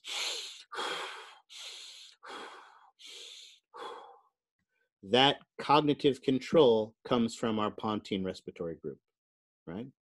The other one on this, obviously some of it is conscious, but it's also unconscious. When you're aroused, when you're depressed, when you're sad, when you're angry, that limbic system, our emotional effect of our respiration is there as well. All of that comes through this pontine group. So we have this, again, ability to modify it consciously or subconsciously based on what's going on in our heads. All right. Now, all of these respiratory groups are sensitive to sensory stimuli. And the 3 primary factors are carbon dioxide level, pH, and oxygen level. So if we take each one of these separately, let's start first with oxygen. All right. And let's do it this way. Decrease and increase. So if we have a decrease in oxygen levels, what do you think is going to happen to the depth and rate of our inspiration? Is it going to go up or go down? Are we going to want to take more breaths, rate go up, depth go up? If oxygen levels drop, do we need more air or less air? More. More air, absolutely. So if Increase and there's a increase. decrease in oxygen levels, then we're going to need more air. And as a result of needing more air, we are going to take bigger breaths and more breaths. So we have, so we want to move more air. And so again, our depth increases, it goes up, let's say it this way. Both the depth of it and the rate goes up. And of course, if oxygen levels are high, then our levels, our rate of breathing and our depth of breathing is going to go down. Oops. What about CO2 levels? If CO2 levels decrease, what's going to happen to our rate and depth of inspiration? Go down. Decrease. There you go. And then, of course, if our CO2 levels go up, that's an indication that we are more metabolically active, we are going to breathe deeper, and we are going to breathe more often. And of course, again, related to that is pH. If pH decreases, again, that means more acidic. So our rate and depth increase.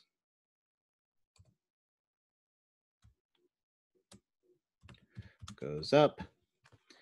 And of course, if it decreases, then the rate and depth goes down. Again, I think these are fairly intuitive, right? If we think about it, having less oxygen, having more CO2, having the blood be more acidic, have it go down. All of these cases are indications of higher metabolic activity. So our rate of breathing goes up, our depth of breathing goes up. We take bigger breaths and we take them more frequently. All three of these factors have the ability to influence our rate and depth of inspiration, but all three are not equally important. Anybody know which of these three factors is the most important? Carbon dioxide. Absolutely, carbon dioxide. I will tell you that right now, that is absolutely positively the truth. However, hopefully in today's lab, you will get an opportunity to actually play with that and see how that works. All right, and see if that is indeed true. But absolutely, it is carbon dioxide that has the biggest effect. So again, carbon dioxide is the most important, and they're all measured. And of course, we need to know what the pH of our blood is. We need to know what our oxygen level and our CO2 levels are. So of course, we are going to have central and peripheral chemoreceptors. And I think I have a picture of it. Yeah, perfect. So I won't bother writing it out. These central and peripheral chemoreceptors are located two primary areas. If you remember up here, where our common carotid branches to the internal and external carotids, right at that location, at that crux, are the carotid bodies. These carotid bodies are chemo and osmoreceptors, measuring the condition of the blood as it goes to the brain. Measuring the condition of the blood going systemically are aortic bodies. So in both of these locations, we have chemo and osmoreceptors that take this information and send it to the pons, send it to the medulla, so that we can control respiration. And here's the pretty picture that kind of shows how that works. Partial pressure of CO2 goes up, right? We have those chemoreceptors and peripheral receptors that measure that. They send the signal to the medulla. The medulla then increases the rate and depth. So we breathe more rapidly, we take deeper breaths, we get rid of that CO2, and we bring it back down. Again, here's the other nice flow chart that shows that. And again, these are on the slides. We just finished talking about all of this. And I have one more picture at the end. But as we said, those are the three primary, but there are other factors that can affect the rate and depth of breathing. Blood pressure, measured by baroreceptors. The volume changes in your lung. This is a great characteristic. When I tell you to take a huge inhalation and fill your lungs to their maximum, are you actually filling your lungs to the maximum? No. No, it turns out you're not. If I were to take like a pressure hose or something like that, I could get more air in there if you wanted. However, your lungs are set up to protect themselves. Because if you think about a balloon, when you blow up a balloon, you typically don't get the maximum amount of air you can into that balloon. Because if you get to the maximum amount and go a little bit over, what happens? Pops. Yeah, the balloon pops, absolutely. And we don't want to pop our lungs. So our lungs have a really cool protective mechanism. As our lungs fill up with air and they stretch. Ooh, is my whiteboard still there? Awesome. So, as our lungs stretch, the lungs have a stretch receptor. And that stretch receptor basically produces action potentials.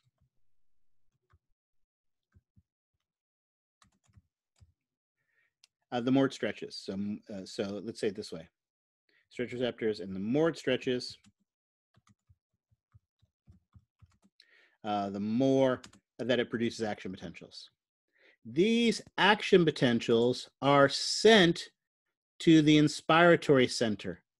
And these action potentials of the inspiratory center inhibit the inspiratory center.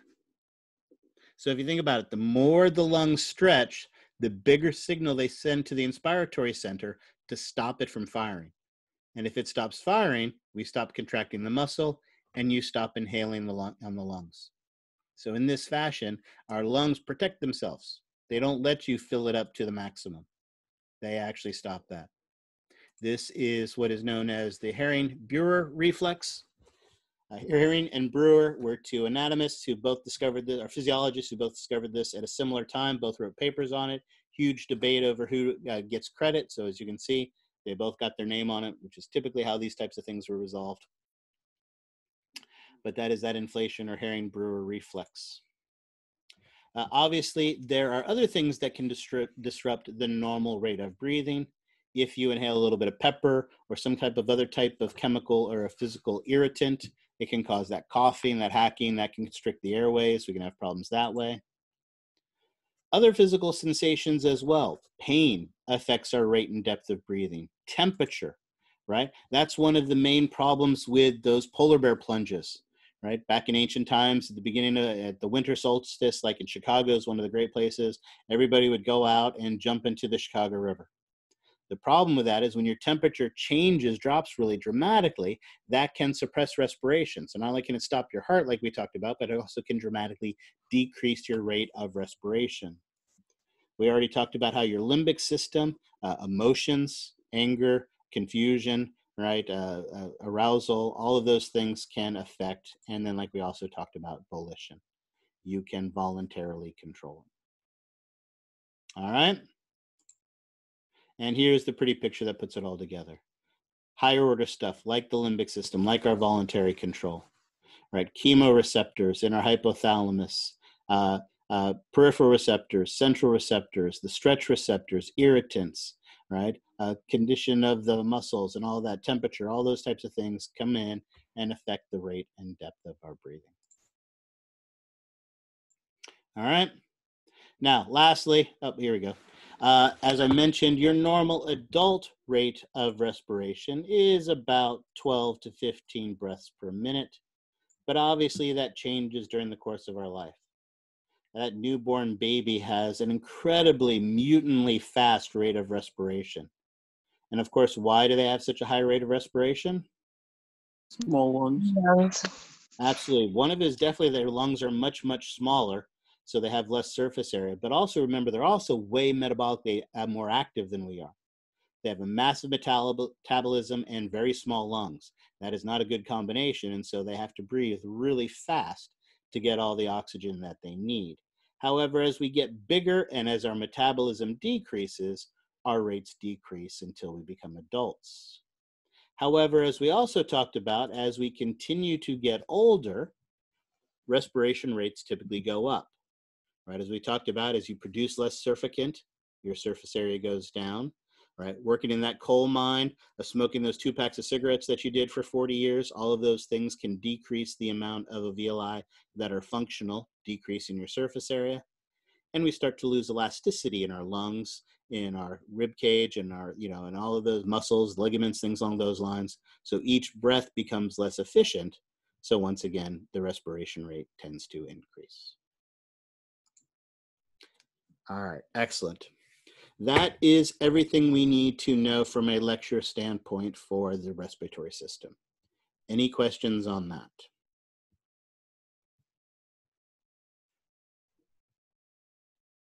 All right, excellent. What that leaves us with then is today's lab. As I mentioned, this is a lab we would normally do in class, but I think this is a great opportunity for this to be something that you guys can do at home. So what we're going to do, and let me go ahead and share the screen again by going into our course module. Excellent. This is where we want to be right here. When you go, here, let's start at our home page. When you go into your home page, you are going to go into the modules. And in the modules, here are the study tools that I mentioned, the CRC, the COVID-19 lung story. Those are links that you can click on. Also, during the break today, I'm going to put a direct link to the YouTube, because I know some people, I keep getting emails from people who are having trouble finding the recorded lecture. So I'll go ahead and put the YouTube link in here. So I will do that as well. But what we're going to want to do right now is come down to section 3. Here in section 3, our respiratory and urinary system, I have added 2 new things. I have added a assignment to it, where when you complete this activity, you can submit the assignment.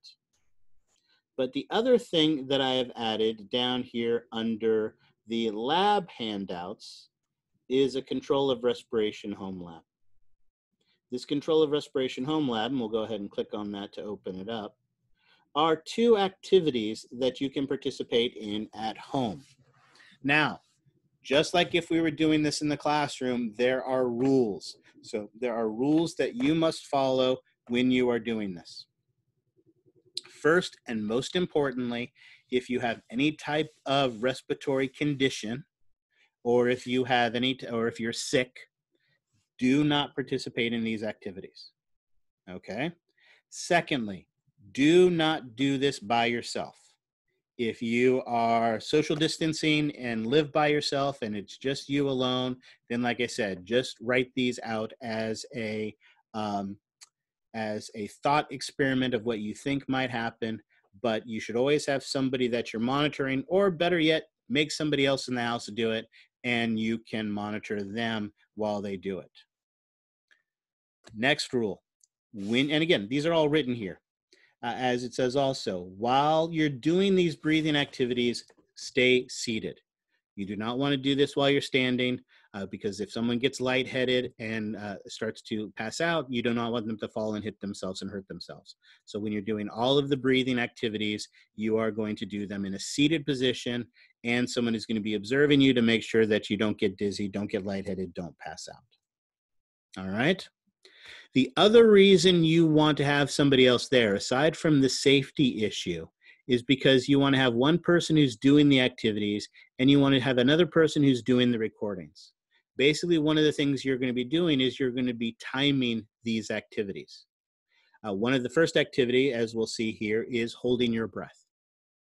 And what I found is if you are watching the clock while you're holding your breath, it can affect the outcome. So it is better while you're holding your breath that you not see the clock, that you not see the counter. So have somebody else timing you with their stopwatch or with a stopwatch on your phone or using a clock or with a seconds hand or whatever it is, but do not watch the clock. If you watch the clock, it can affect your results. All right? So as we work our way down, again, all the safety things being observed, everything else, follow the directions, but here is the short version of what's going to be happening. For this first activity, you are going to be holding your breath to see how long you can hold your breath for. The first thing you're going to do is, again, while you're sitting there breathing normally, you are then going to take a maximal inhalation, and you're going to hold your breath for as long as you can hold your breath. Have someone else count it, and then you're going to write that time down here on the chart. Fully recover from that. Wait a good couple minutes, and then when you're feeling normal and comfortable again, do it a second time. Recover fully from that, do it a third time. All right, recover in between each of them, breathe normally in between each of them, make sure you're seated when you do these activities. Once you do that, you'll take the average and write the average down here for this. Our real question, and I'm going to cheat and go back to the whiteboard.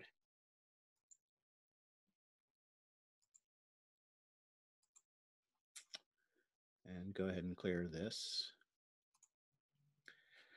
The real question that we are asking here is, what determines how long we can hold our breath? Right? That is really the question that we are asking. And really, there are 2 main possibilities: oxygen and carbon dioxide. Oops. Dioxide. There we go. Those are our 2 main possibilities. So what you are going to do in the activity is you are going to hold breath, and you're going to do it at rest. Then what you are going to do is you are going to get up, because this is important to do when we're all locked inside and social distancing. You are going to exercise for 2 to 3 minutes. You want to build up a sweat. You want your heart rate to change to where you can physically feel the change in your heart rate. And then what you're going to do is sit back down. And once you sit back down, you're going immediately go sit down after your exercise and try to hold your breath and see how long you can do it for. Then you're going to give yourself a full 5 or 10 minutes. Go 10 minutes, because again, we're not going to have the rush of time. Recover completely. Heck, do it the next day if you want. You can spread this over time because it's not due till Monday. And then what you are going to do is you are going to hyperventilate yourself. Again, this is why you want to have someone observing you while you're doing this. These are also why you don't want the exercise and the hyperventilate is why if you have any type of respiratory disorder or if you're sick at all, you do not want to be participating in this. But basically what you are going to do is take big, deep, rapid breaths.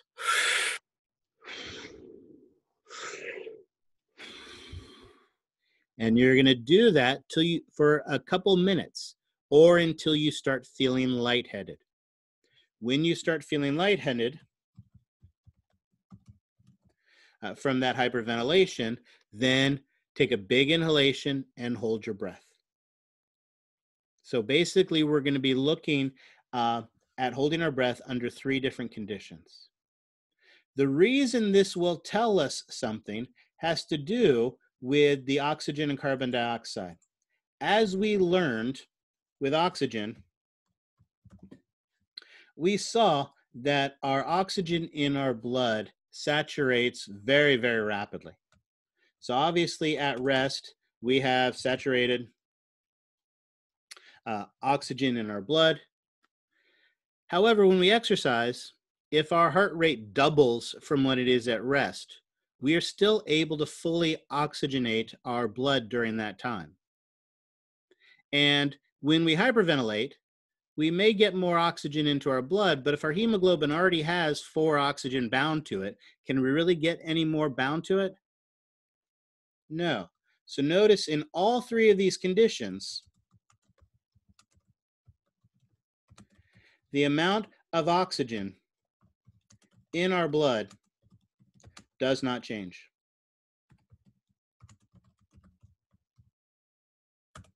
What that means is if oxygen is what determines how long we can hold our breath, it shouldn't matter whether we hyperventilated, it shouldn't matter whether we exercised, it shouldn't matter whether we're at rest, we should be able to hold our breath for the exact same amount of time. I agree. All right. Carbon dioxide, however, does change. So at rest, obviously, it's the normal level. When we exercise, we get an increase in the amount of carbon dioxide that's in the blood. And when we hyperventilate, while we don't dramatically change how much oxygen is in the blood, what we are able to do with that hyperventilation is we can dramatically decrease the amount of carbon dioxide that is available in the blood. So if carbon dioxide is what determines how long we can hold our breath, then when we exercise and there's more carbon dioxide, we should be able to hold our breath for less time, because what takes us less time to get to that critical point. Whereas if we hyperventilate it, we should be able to hold our breath for more. Now again, if we just do this as a thought experiment, what do you think is going to happen? Do you think that you can hold your breath for the exact same amount of time in all of these 3 conditions, or do you think they're going to change in all 3 of these conditions? It'd change. It's going to change. So we kind of have an understanding of what the answer should be, but let's actually put it to the test. That's going to be the goal of this activity, is actually to put that to the test. What we think should happen, see if that does indeed happen. So like I said, if you have someone you can observe, do it, or can observe you while you're doing it and you can do it safely, then feel free to do the activity. If not, then do it like the thought experiment we just did. We expect, based on our understanding, our hypothesis is that after exercising, we'll hold it for less. After hyperventilating, we'll be able to do it for more. And based on those answers, explain why that is the case. So I'd like you to be able to do it. It's a fun activity to do as long as you can do it safely. Otherwise, just answer this question, explaining those results based on the thought experiment and what we expected to happen. Now here's the second part. Here is the fun part. We are going to talk about that mystical, magical process that we talked about carbon dioxide. That mystical, magical process about carbon dioxide, that carbon dioxide, when you add it to water, equals an acid. Again, if you have the opportunity to do this, if you have the things in your house and are willing to use them for this, then I think this is a fun activity for you to participate. But if not, it is okay if you're not able to do it. What you're going to do is you're going to make a pH indicator. The easiest way to do this is using some type of plant material that has anthocyanins in it. These are basically things that are dark purplish in color, like red cabbage, blueberries, blackberries, or if you have a jug of purple grape juice or purple grapes around, you can use those things as well. I'm going to try that again. Purple grape juice works perfectly by itself. So all you would need is 2 cups of that. You don't have to do any more work. Just get 2 cups of purple grape juice. It's got to be purple. But if it's purple grape juice and it's 100% grape juice, it's not purple artificially, then because artificial won't work. But if it's natural purple grape juice, then that'll work. If you have something like red cabbage or blueberries or blackberries or something like that, and you're inclined, you can make your own pH indicator. Basically what you do is you cut up the cabbage into small 1-inch chunks, or you smash the berries and grapes, put them in a temperature-safe bowl, and a color-safe bowl, because this stuff will stain, so you do want to be careful with that. To that, add 2 cups of boiling water. Let it soak in there for 15 minutes, and what will happen is the color will seep out of the plant material. You then want to strain it, get all of the plant material out into a container, and what you should have at the end of that is 2 cups of a purple bluish liquid. And that is your pH indicator. Now, this stuff can stain your counters, your skin, your clothing. So be careful making it. Be careful what dishes. If you've got these beautiful white porous bone china, do not use those because it'll stain them. All right. So again, think about these things when you're doing it. But if you can make it, what you want is 2 cups of a pH indicator. What you are then going to do is take half of it and pour half of it into a tall, clear glass. You are then going to put a straw into that glass, and you are going to put a napkin or a paper towel over the top because you don't want it to splash out. And the reason it might splash out is what you are going to do is you are going to exhale into that solution using the straw. I know it's awkward breathing through the straw, but try to do this as naturally as possible. What you're going to do, and time yourself doing this, is breathe in through your nose and breathe out the straw. Do not breathe in the straw. You will drink the liquid. Again, it's not going to kill you, but don't do it. You'll cough on it. So breathe in the nose and out the straw. Try to keep your breathing rate as normal as possible. The goal isn't to go as fast as possible. The goal is to go as normally as possible. When you breathe air out into that solution, you're going to be breathing out CO2. And that CO2 is going to mix with the water in your pH indicator, and it's going to make it acidic. As it turns more acidic, your pH indicator will go from bluish and purplish to more pinkish and reddish. The goal is to get it as red as you can. Try to get rid of as much of the purple and blue as possible.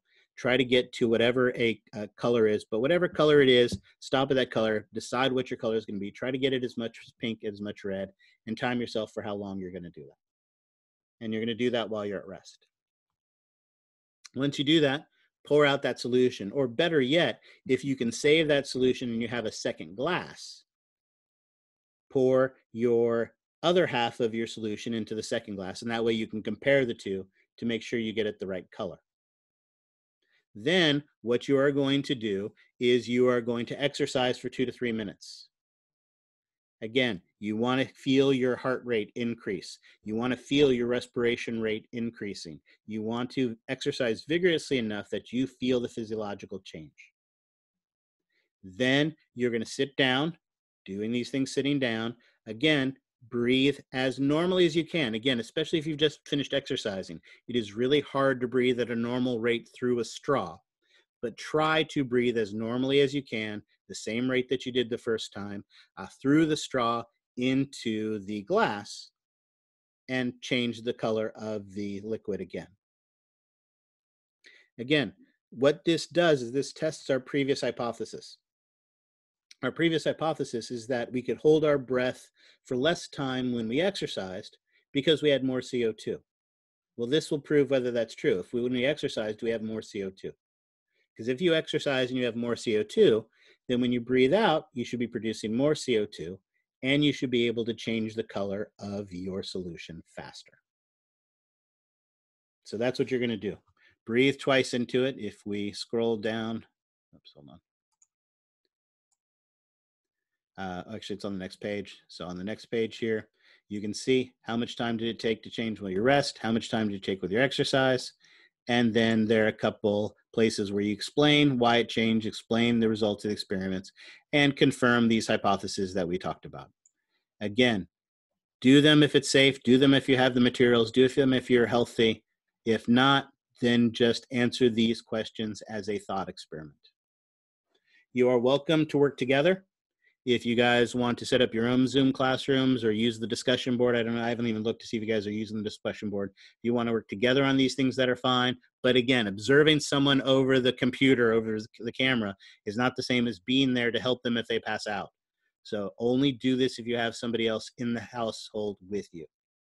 But I think this is a fun way to get some hands-on respiratory experience. So if you have the tools, if you have the materials, and again, for the first half, you just have to have somebody be healthy, or at least have them be healthy, and have a timer of some time to do that. So most people should be able to do the first activity, but hopefully at least some of you can try the second activity. And if you do the second activity, I think we would all love to see pictures of your pH indicators. If you could do that for us and share that with us as well. So this is a lab you've got between now and Monday. All this, along with the reviews, along with the PhysioX, is all due at the beginning of the class on Monday. All right. So questions on any of that? So that is your assignment. That is everything we need to know from a lecture standpoint for the respiratory system.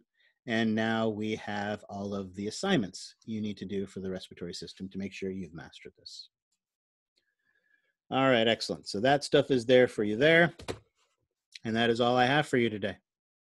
I know it feels like we went late because it's noon, but remember we started at 8. So we are still technically within our class time.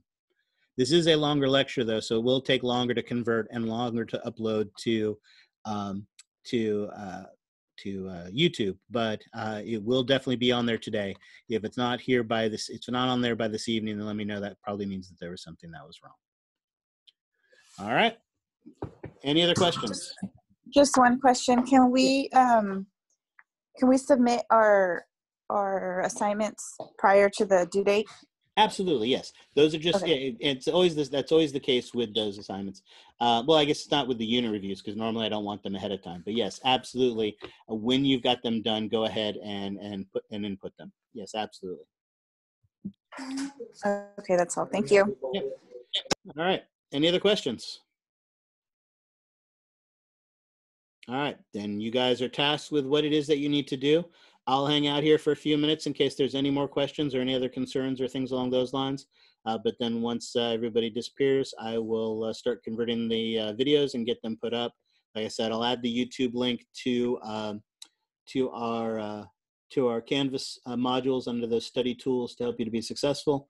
But you have those other things. So good luck and have fun. Enjoy your weekend. Study and work hard. And then hopefully when we come back, because it'll be a week before spring break, hopefully we'll have a better idea of what our situation is as to whether we're coming back to the classroom or whether this is going on prolonged. So we'll see what happens. All the medical people keep telling us that it's going to be longer. but our president wants everything up and running by Easter, so we'll see what happens. We'll see who wins. All right, otherwise have a good day. I'm going to go ahead and stop the recording now, but if you have any other questions, please feel free to ask them.